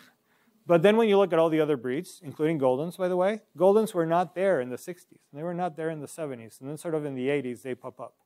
And then they climb up, and now there's other breeds that are outpacing Goldens. And when you actually track breed popularity, guess what? The dogs that get lymphoma track with breed popularity. And of course, when you look at the bias and the data sets that are collected in vet schools and stuff, if there's 500,000 Goldens and 17 Wislas, it's a lot of Goldens, right? So I think that this is one of the things about why people think of Goldens and lymphoma. And then when you look at the magnitude of difference between the dogs that get lymphoma and the dogs that don't get lymphoma, the relative risk is, like 1.6, 2.1. It's not that big. It's not like a 20-fold difference. So this tells us that whatever is there, it's not really powerful. Okay? And the other thing is that lymphomas are diseases of adults. And when we look at heritable cancers, they happen in babies or young adults or kids, right? And we don't see lymphomas in 3-year-old Goldens. We see lymphomas in 12-year-old Goldens and in 10-year-old boxers. So that does not look like a heritable disease. So if there is a contribution at all, it's very small. When we've done the genome-wide association studies, there's very limited information. So we did a study, and the major limitation is that people look at a single breed, and then they make conclusions about that single breed. And I'm going to harp on this a little bit with a girl study. Girl study is fantastic. It's like best thing that ever happened, but it's one breed. So we have to be really careful about conclusions, because we're going to say, hey, X percent of Goldens get this disease, therefore it's a terrible thing. But you don't really know if the same thing would happen in English bulldogs, because we don't have the data. So we have to be really careful about how we interpret single breed data. We found working with Matthew and Sharston, and this really was led by Sharston's group at the Broad, that there was a risk factor in chromosome 5 in Goldens that was significant in creating risk for hemangiosarcoma and for B-cell lymphoma. It turns out that Elaine Ostrander and a group in France did 2 additional studies in burners and flatcoats, and they found the exact same peaks. The exact same region of chromosome 5 was associated with risk of histiocytic sarcoma and lymphoma in flatcoats and in burners. Exact same region. Guess what? That region has genes that are pretty important in making a dog a dog. Okay, it's not a cancer region, it's a dog region. So, I mean, you could argue that flatcoats and Goldens might have some of the same stuff mixed in there, right? But you are not going to convince me that a Golden and a burner have a very common derivation. And yet they both have the same region. So if you were thinking, oh, we should breed out the chromosome 5 region, you are not going to end up with a Golden. You might end up with a naked mole rat, but you won't end up with a Golden. So, okay. It's not a breed thing. It's not a heritable thing. So there's also a lot of concern about environmental carcinogens, and I won't go into the data other than to tell you that for every study that has found an association between a pesticide and herbicide, urban, rural, factories, whatever, there's been another study that basically said we could not replicate it. So the answer is no convincing evidence that environmental exposures, chemical or biological, or chemical or biological, meaning viruses, are associated with lymphoma. So why do we do LYRA? You know, what are we going to do different? Well, lymphoma is common. Many lymphomas are life-threatening. We can't breed it out. I already told you, you might get a naked mole rat, but you won't get a Golden, so can't breed it out. Don't even try. There's not a good foundation to prevent it by not taking your dog to hiking in the cemetery, right? Or feeding your dog kale. None of that's going to work. It's hard to treat. So we think that this is a perfect candidate for our detect, right? Find it before it forms and intervene, kill it before it starts. Or find it before it starts, kill it before it forms. So how's LYRA different from Shine On? We're going to use the same type of patterning, but instead of looking at cells, which are hard to work with because the cells are alive and we need them to get to us alive, that means FedEx, 48 hours, we're going to actually use patterns of DNA. And the DNA is much more stable. We can get DNA out of a dinosaur bone. So, you know, that tells you that we may not need FedEx, but it's going to be the same type of patterning. We expect that the patterns are going to be independent from the mutation. So if PetDX I don't know what PetDX is looking at, but if they're looking at mutations, we are not going to be looking at mutations. We're looking at the whole environment, okay, of DNA that is released from cells, not only from the tumor, but from all the cells that help build that tumor, that respond immunologically to that tumor. Again, because the DNA is more stable, it makes it easier, and it also makes it cheaper. So we think that we're going to be able to offer this test. If we develop this test, we think it's going to be able to be out there in the market for less money. So what are the objectives? The objectives are to find lymphoma before it's there and kill it before it forms. We're going to develop a test for early detection and risk assessment. Our initial focus is going to be on this disease called diffuse large B-cell lymphoma. That's about 50% of the lymphoma cases, and it is pretty serious. It's hard to treat. And the solution may be EBAT, but we're going to be working on a completely separate, not LYRA, but a parallel project. So if somebody has $5 million sitting around, we are taking donations. But we are going to essentially develop that project independently, and the focus is going to be on intelligent use of the immune system. And the immune system is powerful, and it can kill you, so we don't want to use the immune system to kill you. We want to use the immune system to prevent the disease. Okay, so LYRA will have a set-aside group for Goldens, but lymphoma is a disease of dogs. We will use samples from the Golden Retriever Lifetime Study because it's amazing to have that, and we can actually go and look at the history of dogs that developed and that didn't develop, and we can say how good is it and when can we pick it up. But we're not going to have breed restrictions, so we're actually going to be able to go back and confirm that your 16-pound mutt and your 80-pound, you know, whatever, and your Golden are essentially no different in terms of risk about getting lymphoma or doing detection. So how will we get there? We'll recruit healthy young dogs, dogs with known diseases, to do a training set, much like Shine On. We'll measure the bits of DNA, create patterns, use artificial intelligence, and investigate if we find this risk environment created by the bits of DNA rather than by the cells. We estimate that Lyra will continue for 8 to 10 years, so this 3-year project is just the beginning. Every dog that is enrolled, we intend to follow for their lifetime, so the first chunk of money is great, but it only gets us about a third of the way there. And prevention, again, we think that EBAT will have a place, or EBAT2, because we're continuing to work on generating this deep bench of products that are safe enough to use in healthy humans or animals to do prevention. But we will be developing other things that are geared specifically to develop lymphoma prevention, and mostly on the immune system, independent from Lyra. So how will we achieve our vision that I told you earlier? Create a world where we no longer fear cancer, find cancer before it starts, what we call earliest detection, risk assessment, kill it before it forms, so do this as an intervention that is safe in healthy individuals, and we have to find ways to do this in a way that supports graceful aging.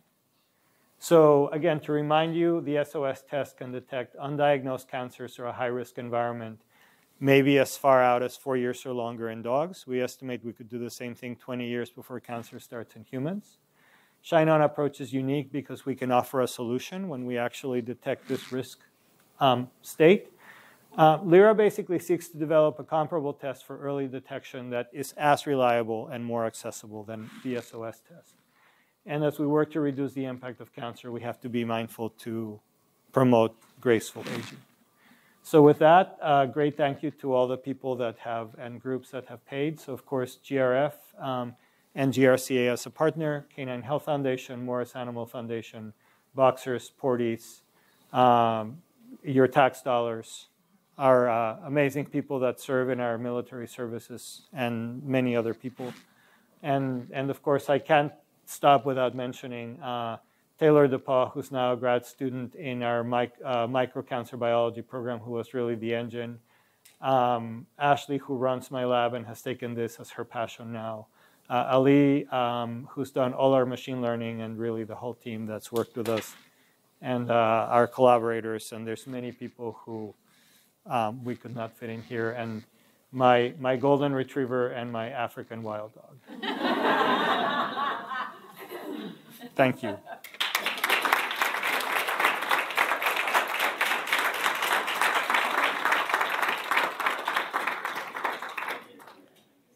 So many of you may have seen the announcement that we've been collecting common questions that breeders and owners have about these topics. And I'm going to go through, some of these will be pretty quick answers, but I'm going to go through the questions that we've received most frequently, and then we'll open it up to questions from the audience. Can I interrupt you for a sec? For those of you who have other things to do or who want to go karaoke, I won't take offense. So if you need to leave, don't feel obligated as you have to stay. And if you have a question about your own dog, please don't ask it in the group. I'll hang out for a little bit, and you can come and ask me later. Okay, go. And some of these he covered sort of in the talk, but before you walk out, you have to have the commercial. Okay. Which, of course, is that you did get the literature. And if you heard me talk at the welcome dinner and asked what breeder or owner was affected by hemangio and lymphoma, and you looked around, we are all in this. And if you think we just sit around at the table, I want you to know that in June, the foundation did send out $200,000 to Morris for Lyra. Okay. We also sent out $50,000, which we send every year for girls. And girls was to have ended after 10 years, and we have pledged to support it until the last dog is treated across the rainbow bridge. Is that what we say? Yeah. Close enough. We also just received this month 49 research proposals from AKC's Canine Health Foundation. They went to our Health and Genetics Committee and Morris. animal Alan foundation. Moore, well, in the top 10, I believe, correct me, I believe 6 relate to hemangio. But the important thing is each of these researchers, I don't know, I guess they want to take a lot of vacation. But it seems the proposals, those of you who have worked in research and science know, the proposals, probably 90% of them are asking for $200,000. You know, research is not cheap. And the pledge card, if you just did $10 a month, we are grateful.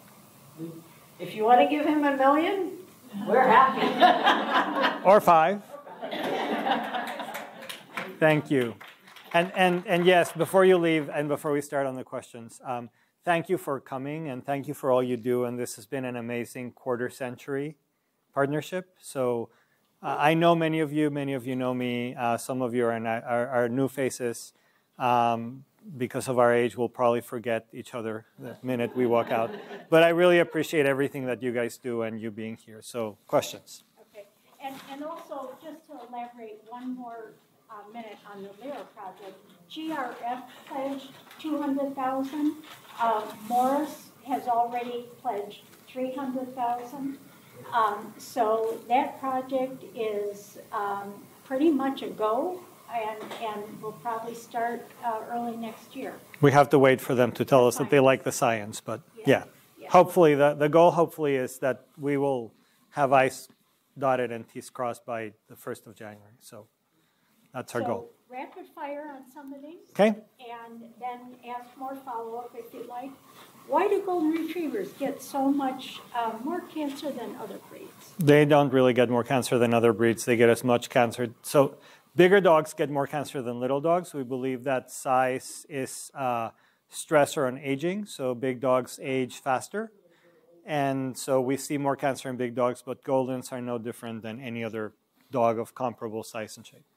Why do American Goldens get more cancer than European Goldens? Because people say that, but it's not true. European Goldens get as much cancer as American Goldens. Since your research previously identified regions on chromosome 5 related to hemangio and lymphoma, why don't we have a DNA test to breed it out, and when do you expect that we will? We don't have a DNA test because so we actually filed a patent, and we withdrew the patent because we realized that the test was useless because if you tried to breed it out, you'd get a naked mole rat. So. And I'm being facetious, right? We don't know that you'd get a naked mole rat. You might get a haired rat, but it would not be a golden retriever. If a person has frozen semen from a dog who died from cancer, should they stop using it? And at what age of death from cancer would be a red flag to stop using the frozen semen? So the answer is you should make your breeding decisions on things that you know and that you can control and not on things that you believe emotionally. So if your stud dog died of cancer, we already said it's not a heritable condition. It doesn't pass from the sire to the offspring. So you are not changing the cancer risk. The offspring are going to have whatever the cancer risk is, and it's independent of whether there were dogs in the line, in the litter, the sire, the dam. So you can use that sperm unconditionally. If the sire died when it was 2, maybe you don't want to use it because there might be a lot of other things that you don't know about the sire, but otherwise I would not use cancer as a breeding decision. And the only time that I would worry about heritability is if a particular breeding or a particular individual starts dropping litters where 50% of the litter develops cancer before the age of 3. So if you have repeated 3. So if you have repeated events of a litter where half of the dogs develop cancer that is a similar cancer before the age of 3, then I think that merits investigation. And that's exactly how we found the big name that's abbreviated RCND in German Shepherds. There was a sire in Norway that started dropping litters that were affected by this really, really, really rare disease. And so they took the sire, they moved it into a lab, they did a bunch of experimental breedings. They found that he actually had mutation in chromosome, I don't remember the chromosome, but it's the folliculin gene. And this mutation predisposed to this rare complex of cancers. And we were able to essentially eliminate that disease before it established. So we still see the tumor very rarely. It's not necessarily heritable. We can test for the mutation, but it doesn't come from the parent. So if you saw that there was a dog that was dropping litters where more than half of the dogs develop cancer before the age of 3, then start worrying about it. Otherwise, it is really just sort of the luck of all the other things that I showed you. Okay, what are the best diets to reduce cancer risk, or are there certain types of diets to avoid?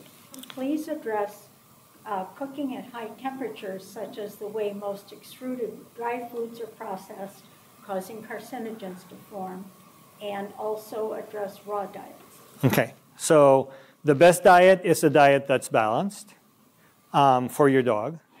The best way to feed your dog is to keep it lean. We recommend brain activity and physical activity because that's what dogs need. We don't really care how you make the food. If you use raw diets, you have to be really careful because there are risks for raw diets to the preparer and to the dog from contaminants, salmonella, listeria, all these other things. So if you use raw diets, source your ingredients from reputable people and be really careful. The data for extruded meat is that if you cook meat at high temperatures, you create things that are classified as carcinogens. But when we actually did the study, we found that healthy dogs over the age of 10 have as much of this stuff accumulated in their hair, which is sort of a storage place, as dogs that had cancer. And there's absolutely no difference. So dogs are not getting cancer because they're eating commercial dog food. This stuff is present in commercial dog food and it accumulates, but it doesn't have any known health effects. So if you like the convenience of commercial dog food like I do, and if your dog likes commercial dog food like my girls do, there's no problem with feeding commercial dog food. If I was going to cook for them, I would go to a nutritionist and I would have them prepare a list of what is a balanced diet that I could give them, and I would know that I wasn't harming them. So things not to feed: poison, that one's easy. Twinkies, probably not the great thing. We used to have a dog that loved Twinkies. Probably not the best thing to give it to her. There's really nothing, is what I'm saying. Is you can feed your dog whatever you think is right. There's now a lot of data suggesting that treats in moderation are great because it creates a social bond between you and your dog. You love giving your dog a treat. Your dog loves getting a treat from you. And you can make the dog food be the treat. It's the action of giving the treat that helps. But I can tell you that my dogs know the difference between a kibble and a square of Swiss cheese. And the square of Swiss cheese makes them a lot happier. At least I think so. So I think that it's, my mother said everything in moderation. And don't work on the assumption that diet is going to prevent cancer or give cancer. Use the diet as a way to keep your dog healthy. Okay, are there any supplements that reduce cancer risk? No. There are no, let me actually say that. There are no supplements that reduce cancer risk. If you're spending money on supplements and you love to spend your money, keep doing it. But if you are thinking that it's going to reduce cancer risk, you are not going to get there. So there are no supplements that reduce cancer risk.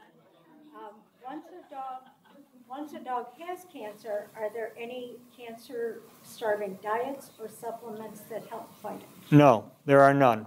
And all of the stuff that's advertised, all of the natural treatments, whatever, there are no data that any of those things work. There are data that some of them can be harmful because they're not regulated and we don't know what's in there. The European Medicines Agency has tested some of these all-natural supplements and they have found antibiotics, corticosteroids, prednisone, hormones like estrogens and progestins and androgens, and a variety of other things, including chemotherapy. So if you give a supplement, you do not know what you're giving because it doesn't matter what's on the bottle. It's not regulated. Nobody tests. And there is now solid evidence that turkey tail mushrooms and Yunnan Bio don't work for hemangiosarcoma. So we have data. They don't do anything. If you are in a battlefield situation and have Yunnan biopaste and your buddy gets shot, the Yunnan biopaste is a really good thing to stop the bleeding as a paste on the wound. If you get oral surgery, the Yunnan biopaste is a really good thing to stop the bleeding on the tooth they extracted. The Yunnan biopill has no activity whatsoever. So $2,000 a bottle, spend it on treats. Don't spend it on Yunnan bio. Same for turkey tail mushrooms and pretty much for any supplement. There is no, it's very easy for people that are well-intentioned but ill-informed at best or predatory at worst to take advantage of other people that are in a desperate situation because they themselves or one of their family members, be it a human or a dog, has a terminal disease and they are very vulnerable. And it's a terrible thing to do. So I know that sometimes people feel better. They say, well, at least I'm doing something. Like I said, take your dog for a walk in the park, play ball, give him a treat. It's going to do more good than any supplement that you can get. What about the low-fat diet? Because we talked about cancer cells utilizing fat. That's a really good question, and it's been looked at. And there is no evidence that low-fat diets are any better than regular fat diets as long as the dogs are lean. So if you use a higher fat diet and you feed the same amount, and the dog starts gaining bad weight and getting obese, so where fat matters is if you have a lean individual and a fat individual, and they both have the same risk for starting a cancer. If the cancer starts, it'll run much more rapidly in the fat individual because it's got all that food. But it doesn't really reduce the risk of a cancer developing. So the low-fat diet is not really going to change the risk of the cancer developing, and it's not going to change the risk if the dog is equally lean. But if you use a high-fat diet and you increase the fat content in the body, then if there is a cancer, it's going to run away faster. So I think that you can achieve the purpose with a balanced diet. And I would talk to a nutritionist about the composition because I'm not a nutritionist.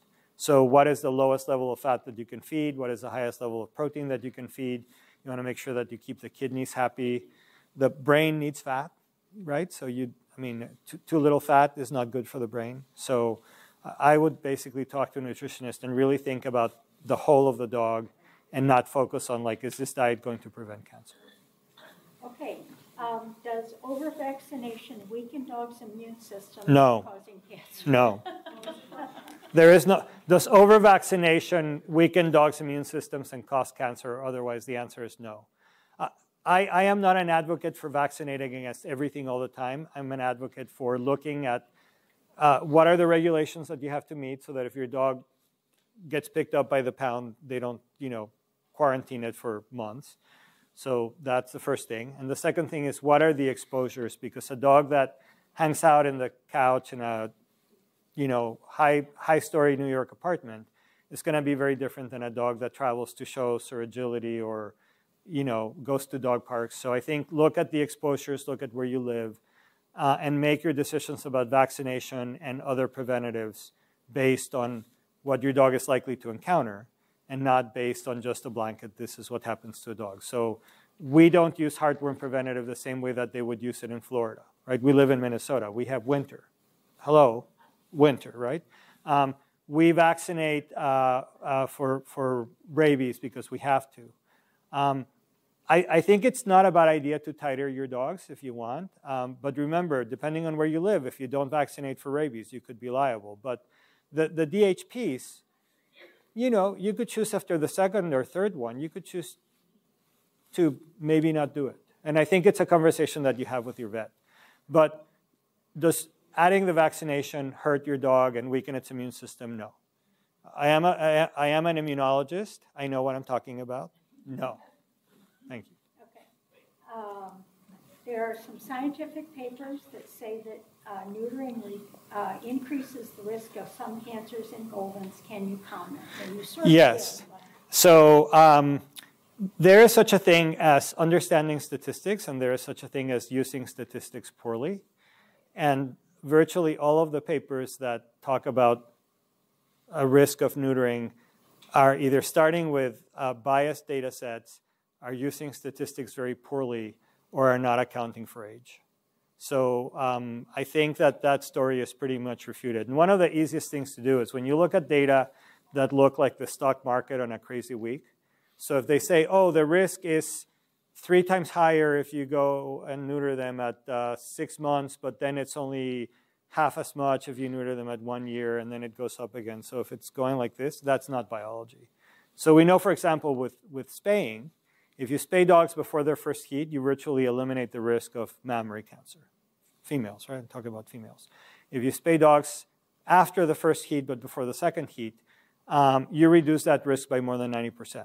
If you spay after the second heat, you pretty much lose the effect. So there's a clear dose response related to the hormonal exposure and the timing, and that is biology, right? If it goes kind of like the crazy stock market, that's not biology, that's artifact and statistics. And so I think that, again, you should think about if you're homing a dog to a pet home and you don't think that dog should be bred, the easiest way to make sure that dog isn't bred is to neuter and spay them, right? The Swedes and the Norwegians think that we're barbarians, and they will scream at you and tell you that you don't need to do that.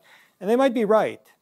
But in our society, in our culture, where we have dog overpopulation problems, I think it's a reasonable alternative. But keeping a dog intact simply because you think it's going to have issues with cancer is not the right answer. And I think it just depends. Neutering and spaying should be considered as a context of the whole situation. How much hormone do dogs need and when do they need it? And not because you think that spaying or neutering is going to change cancer risk.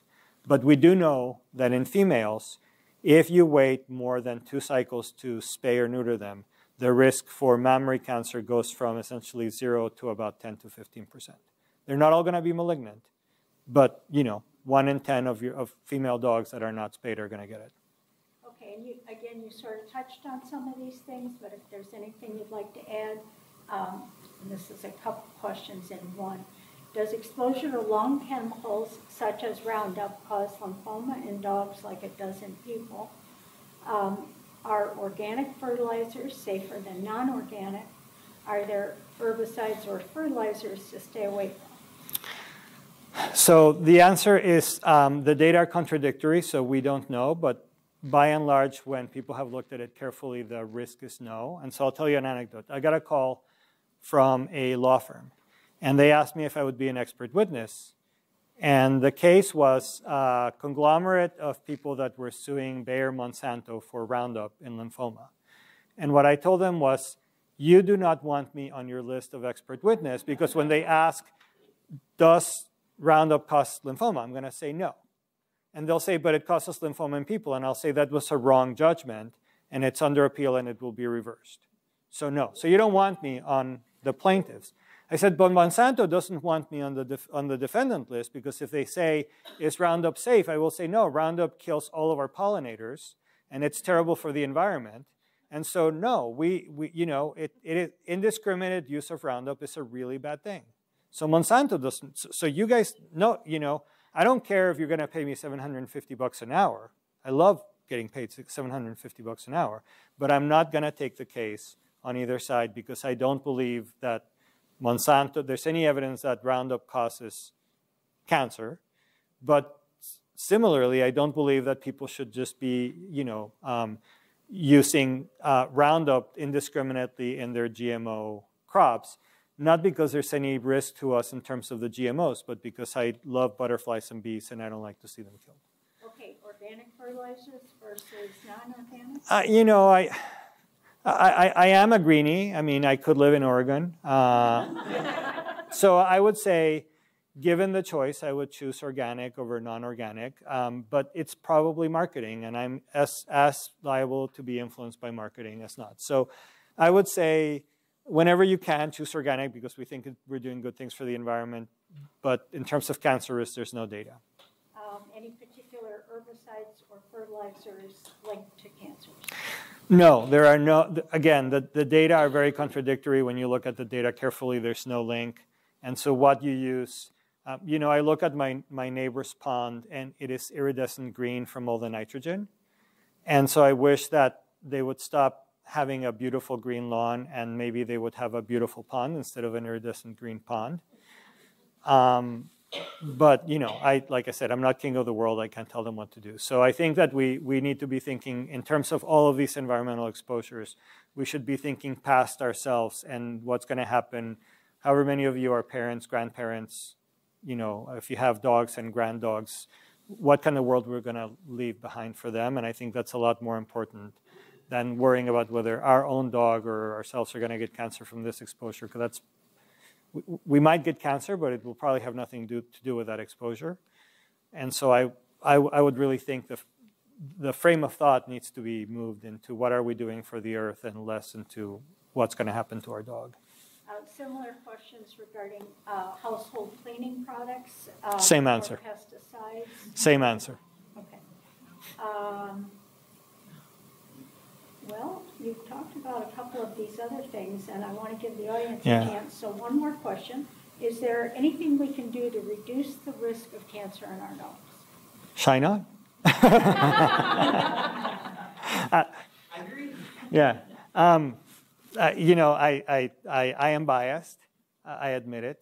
I think that the one thing that we know is keep your dogs lean and healthy. Lean and healthy. There's really good data. It works if you're a mouse. It works if you're a fruit fly. It works if you're a monkey. It works if you're a human.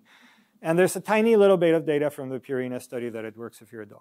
So keep your dog lean and healthy. It'll be better for their joints. It'll be better for their mental health. It'll be better for their physical health. And it might be better for their cancer. So that's the one thing we know that we can all do. And we worry about a lot about our girls when they start looking like they're, do you all know the 1 to 9 Purina scale for, so when our girls start getting to 5.5, we start freaking out and we cut back on food and treats. So we really want them to be between 4.5 and 5. And I would like to be 4.5 and 5, so I'm riding 200 miles a month on my bike or more. If anybody cares about childhood cancer, I am doing a ride this month, and I will take pledges if anybody wants. But and I'm definitely not a 4.5 or a 5, right? But I'm trying. So I think that that's really the best thing that we know how to do. How about the role of exercise? Do you think it plays a role in cancer? Yes, I think that there's really good but early data that exercise added to conventional therapies, regardless of whether it's surgery, radiation, chemo, or immunotherapies, accelerates recovery and might delay relapse.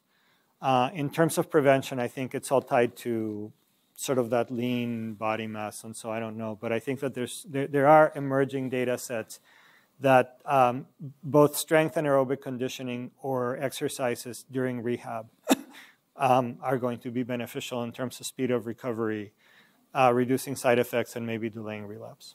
So exercise is good. Not all of us like it, but exercise is good. And I was going to say thank you so much for sticking around, and it's your turn. Question. I feel like years ago I would hear about hemangio and the spleen, and as time has passed on, then you started to hear it more around the heart. Now you're starting to hear some cutaneous hemangio. Can you just talk a little bit about that? Yep. So spleen is still the favorite place for these cells to colonize and grow. What we think happens is that the cells actually come from the bone marrow, and we actually have some really cool new data. It's already on bioRxiv. It'll probably be published in the next few months, that hemangiosarcoma seems to start from cells in the bone marrow that are called nerve cells. They're the cells that actually support the development of your blood cells. And we think that what happens is that those cells live in other blood-forming organs like the spleen and the liver, but they also travel. And so we think that when in the early stages of hemangiosarcoma, those cells travel and they go to areas like the kidney and the liver and the omentum and the brain and the spleen and the heart, and that the spleen is really the favorite part for them to grow. But sometimes the environment in the spleen might be sufficiently immune or hypoxic or something, and they don't grow there, but they grow in the heart or in the skin or in the kidneys. So I think the reason that you see more heart now than we did then is simply because we have better tools. So, the dogs died and nobody looked at the heart because, it was hard. But now we do and we find it. So I think that that's simply just better detection. We've always seen so there are two types of hemangiosarcoma in the skin. One that forms actually in the skin layers, we call dermal or cutaneous, and that one that forms under the skin layers that we call subcutaneous. So the dermal is a totally different beast. Most of those are not terrible, but they can be. And certainly the ones that are the ones that when you see the first nodule, there's already 4, tend to be bad. The ones that seem to be a nodule that just kind of grows tend to be really good, and you can cut those out and the dogs will be cured. And again, they're very different, and we can see them and we can measure them. Sometimes they'll go to the viscera, but not always. The ones under the skin drive us crazy because they're totally unpredictable and we can't grade them. They can behave really, really well and do nothing. They can be ones that we cut them out and they never come back, or we radiate them and they never come back. And they can be rapidly metastatic and resistant to therapy, and we don't have good ways to tell them apart. So we think in hemangiosarcoma of the spleen, but this seems to be true for hemangiosarcoma of any viscera and for hemangiosarcoma under the skin, we have characterized at least 3 types, maybe 5. And if you look at the type that we call angiogenic, which is the most common, it is lethal and virtually completely resistant to therapy. And Aaron's data suggests that there might be a small segment of those really, really bad angiogenics that can respond really well to Prodox. Prodox is the propranolol doxorubicin therapy. So she's characterized a signature, and she's following up on that signature, and that actually was just funded by Morris, so we're really excited. So that's really cool work that she's doing. And Prodox has enrolled the last dog, so you'll be seeing data from Prodox in the next year or so. The inflammatory type, which is the second type, is 50% of them are really terrible and they're incurable. And the other 50% account for virtually every hemangiosarcoma that when you talk to people and they go, my dog lived 2 years. Every one of those that we've ever measured and characterized was an inflammatory one. And by the way, these subtypes, we cannot characterize them under the microscope. They're based on patterns of genes that are turned on and off. And so there's 50% of the inflammatories that if we could actually pick them up early, we could actually tell you if you do therapy on this dog, your chances of being alive a year are 100%. But we can't do that yet. So we know 50% of them, we need to figure out what's the difference between the bad ones and the good ones. The third type is one that we call adipogenic. And these are guys that eat fat, make fat, swim in fat, love fat, and they're really rare. We only have a handful of these, and we don't really know if they're bad or good. We think they're bad, but we don't really know. And then we know that there's at least 2 types that seem to have mixed lineage. So they're inflammatory angiogenic or angiogenic adipogenic.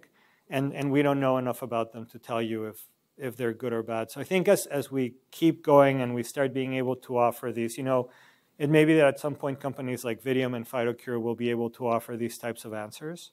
And you'll be able to tailor the therapy more to whether it's angiogenic or inflammatory. So the angiogenic, virtually all of them have mutations in either P53 or another gene called PI3 kinase. My former postdoc, John Kim at Florida, is actually looking at targeting PI3 kinase, and he's got some really, really exciting data. So he might be the guy that comes up with how to treat these horrible angiogenic ones.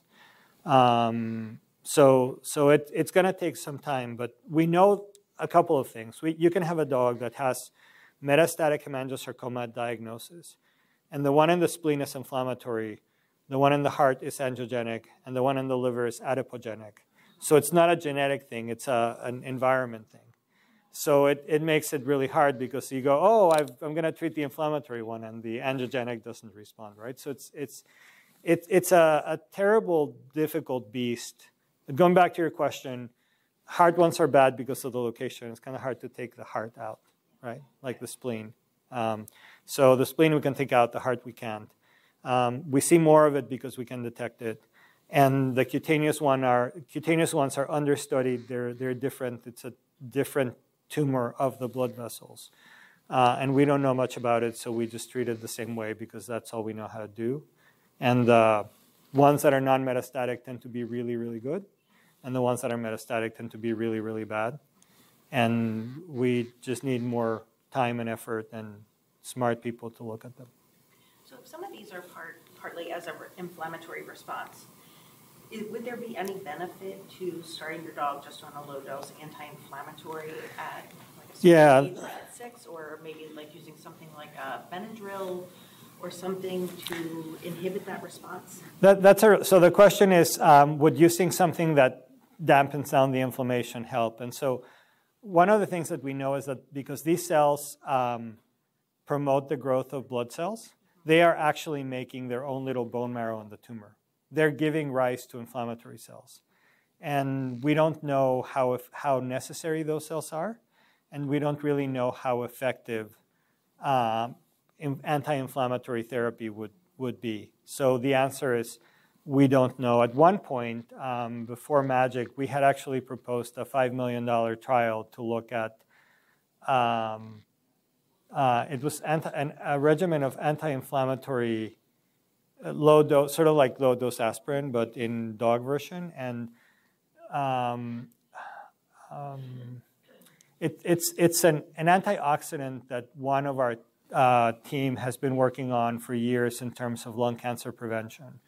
And they have some interesting data. You know, it's not a home run, but it does seem to do something. But it was a hard sell. They said that the investment to outcome risk is too high. So we've never done that study, but I think it would be cool if somebody did take a controlled, kind of like the nurses study, right? And they took a lifetime and they said, we're going to start these dogs on some safe and logical prevention and see what happens. I mean, you might have heard of the vaccine study that out of Arizona State that's being done at UC Davis and Colorado and Wisconsin, and they have a vaccine that turns the immune system on to make antibodies against a certain pattern of proteins that seem to be present in cancer cells. They may or may not have anything to do with the actual cancer process, but they're present in cancer cells. And I think it's the guy who started, the company is called Calviri. The guy who founded the company is absolutely brilliant. I think the strategy is really creative. I think it's super cool.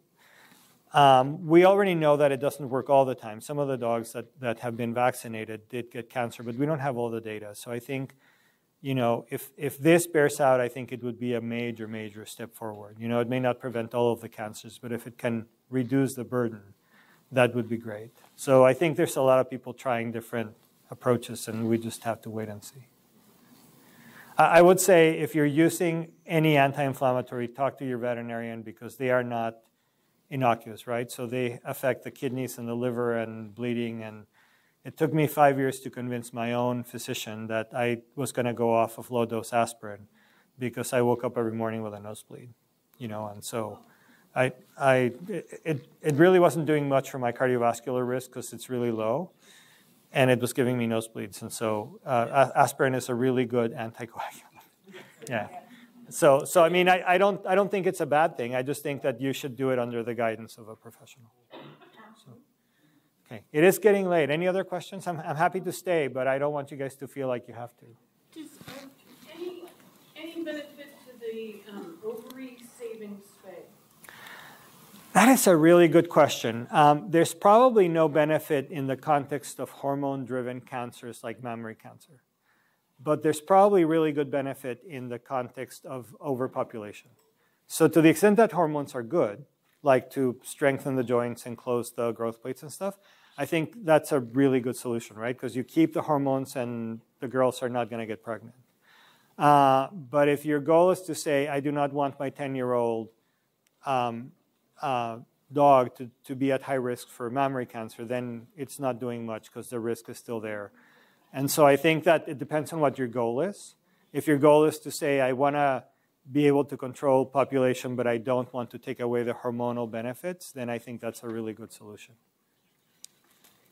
Same thing with vasectomy, right? And I know some people do canine vasectomies. It's not something I would try because I'm not a good surgeon, but it would be the same kind of thing. That there are some benefits to testosterone, there are some drawbacks to testosterone, and it just depends on whether you want to keep it. So. What's a realistic trial time for EVAT? available? Yeah, that's a really good question. So the honest answer is I don't know, but I believe that it is in it's rounded third and it's going home with FDA. So if it's rounded third and it's going home, I suspect that it is possible that approval will come in 23 or 24, and it could be available through the network that the company decides to put together then, because it'll have to go to a community. So it'll get conditional approval and it'll have to go to a community trial. So I'm hoping that. The question is, when will EBAT be available in the market? And EBAT will not be approved for prevention, so prevention will remain experimental and probably exclusively through us. But maybe they might decide to launch a prevention trial, so we'll have to talk to them. I do not consult for the company, and I'm not on their board, and so I get contacted when they need something, which is okay.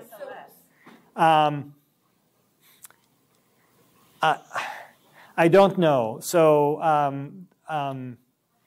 it really depends on whether our board is adamant about respecting the market and telling us that we can't launch in dogs until we have a human version, or whether we can go to dogs early without a human version, because that's a difference between 120 million rays versus maybe a 12 million rays.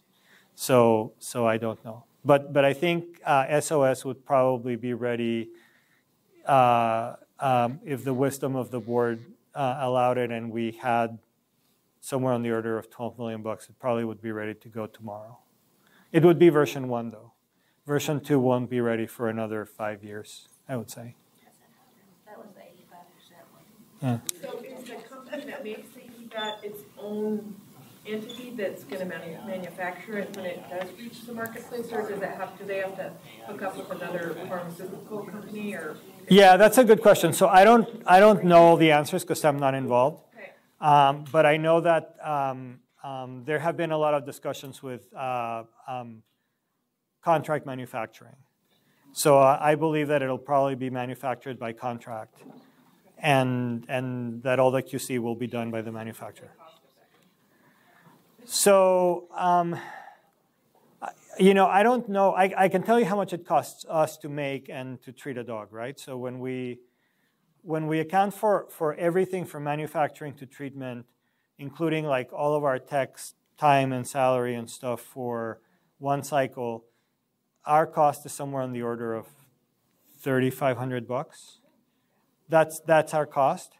And so when you add the profit line, economy of scale, right? So if you treat 100 dogs, you can make it a lot cheaper than if you treat one. So it is IV. It is IV slow infusion by pump. If you give it as a bolus, you increase the risk of hypotension, and you can actually cause seizures. So we have to give it as a slow IV infusion. It's about a 30-minute infusion, and then we keep the dogs around for about an hour. So, yeah. We haven't seen, by the way, any, other than the elevated liver enzymes that come down usually by day 3 when they happen, we haven't seen any effects of hypotension or anything like that after. The only things that we've seen in some cases is a little bit of upset tummies. Like some of the owners will tell us, they didn't want to eat. So do you suspect it'll probably be available to veterinary oncologists first? Yes, exclusively. Because I'm a general practitioner. Exclusively to veterinary oncologists, yeah. So as a treatment, how late in the process? I mean, my experience with Mangio has been a dog that suddenly has crashed. Yeah. And we're off to the emergency. So we haven't tested it in the advanced stage very much. The success that we had was in dogs that had stage 1 or 2, so confined to the spleen that bled. One of our trials was confined to the spleen with meds that we could take out surgically. We know that, so the data in the dogs that had stage 1 or stage 2, meaning it was in the spleen and it didn't matter if it bled. And we had the dogs have surgery, so we removed the spleen, waited 10 days, gave EBAT over the course of a week, waited 2 weeks, and then gave chemo. So as a group, the median survival was doubled. So that the survival time went from about 4 months to 3.5 months to 7 months, or 4 to 8 months. The number of dogs that made it out to 1.5 years went from 10% to about 35%. But most of the dogs, and this is a 23 dog study, most of the dogs by the end of 4 years were dead. So they either, some died of something else, but some relapsed very late on. In the third EBAT trial, we took dogs that where we didn't really care where the tumor was or what stage they were. And so the question was, is it safe? In the context of giving chemo first and then EBAT, EBAT first and then chemo. If they have cardiac disease, do we make the heart blow up? And so it passed the safety data with flying colors. We know that some of the dogs that had stage 3 lived longer than we would have expected for sure. But it's anecdotes, right? We have 29 dogs and we have a handful of dogs that were advanced stage and got EBAT with whatever else. We forbade the owners from using turkey tail, Yunnan Bio, and other supplements. So the therapies were surgery, chemo, or other clinical trials. And we know that some of the dogs did live longer, but we just don't have data that we can aggregate and say, we think this is going to work. So I think that's going to happen when the company brings it out and they organize the trials and they actually decide how it's going to go through approval, whether it's going to be a very conservative stage 1, 2 between surgery and chemo, or whether they're going to do all comers and do other things. So we'll just have to wait and see. I can tell you that if we take mice and they have big honking tumors and we give them EBAT, nothing happens, the mice die. If we take mice and they have little tumors, we can actually get really, really good survivals, and some of the time the tumor just stops growing. It doesn't go away, it stops growing, and the mice can live until the end. And in some of the mice, it melts away. So a dog is not a mouse, but it definitely won't work as a standalone therapy in advanced disease. But it might be a component of therapy in the advanced disease stage for some conditions. And because it activates the immune system, we're actually trying with, of course, everybody's doing immune checkpoints. So we partnered with a colleague from Yale who developed his own immune checkpoint, which is a different beast, and we call it Onyx. And so we are trying EBAT with Onyx in osteo, and we're trying Onyx with oncolytic viruses in sarcomas, advanced sarcomas, and lymphomas. So there's a lot of cool activity going on. Yep. In dealing with osteosarcoma, is there anything that has been proven to be perhaps more effective as a plan of treatment or sequencing of treatments? Yeah. So if you look at the data, there are now tens of papers that say that immunotherapies that activate the first arm of the immune system, what we call the innate immune system, always show benefit in dogs. There's really no good data in humans, but in dogs, they always show benefit. The one that came closest, well, there's two that have come close to the market. One was what's called LMTPPE, which is approved in Europe and has a name that I don't remember. And it's a bacterial cell wall from something that's related to tuberculosis. It's not TB, but it's a close cousin. And then it's enveloped in a thing that makes it last longer. And it's not a miracle cure, but it definitely works to extend life in some proportion of the dogs, and some of them get durable remissions. And that work was done in the 80s. And so again, it's approved in Europe. It's hard to get here. Not many people use it. The Listeria vaccine came really, really close. It went through approval. It went through a clinical trial. There's a lot of things about that vaccine that I don't know, and there's a few things that I do know, but I can't tell you. But I think that the Listeria vaccine was an awesome candidate, and it didn't make it not because it was a bad therapy. It didn't make it because it was a hard therapy to get to market, and it was mishandled. But I can tell you that the same therapy is going into a kid trial this year. So the science is telling the physicians that they should use this in kids. And I'm very excited about that, and I think it's cool. And I think it would have been possible to make that work. And if the Morris trial ends up showing benefit, maybe it will be resurrected. But there's nothing commercially that you can go and buy and use that really works.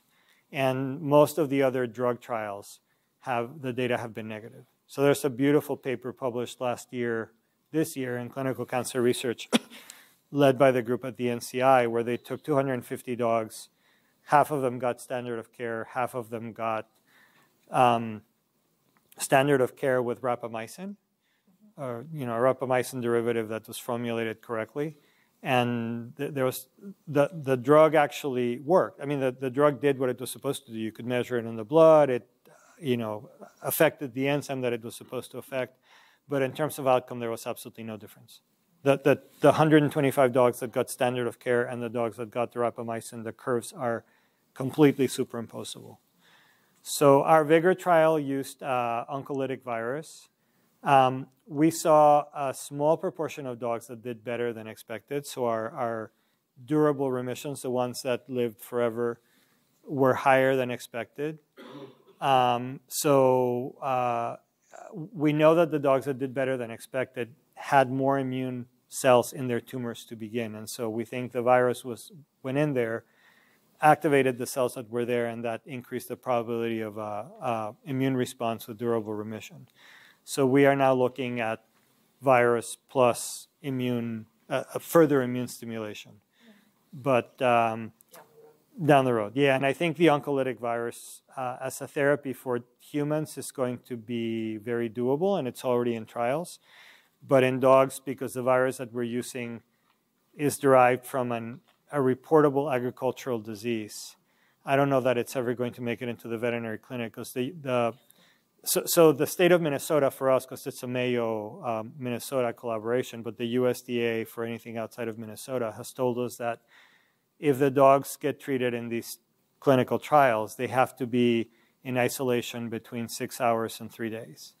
And we find that owners are very reluctant to put their dogs in isolation for 6 hours, much less 3 days. So it's commercial potential when you would tell an owner your dog has to go and be away from everybody for 3 days. It's hard. So, but anyway, we continue to work. And Thank you. Yeah.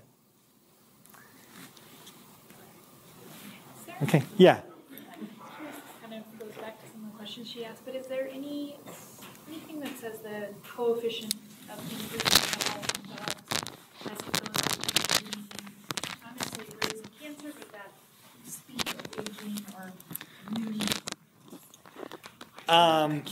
Yes, thank you. No, it's okay.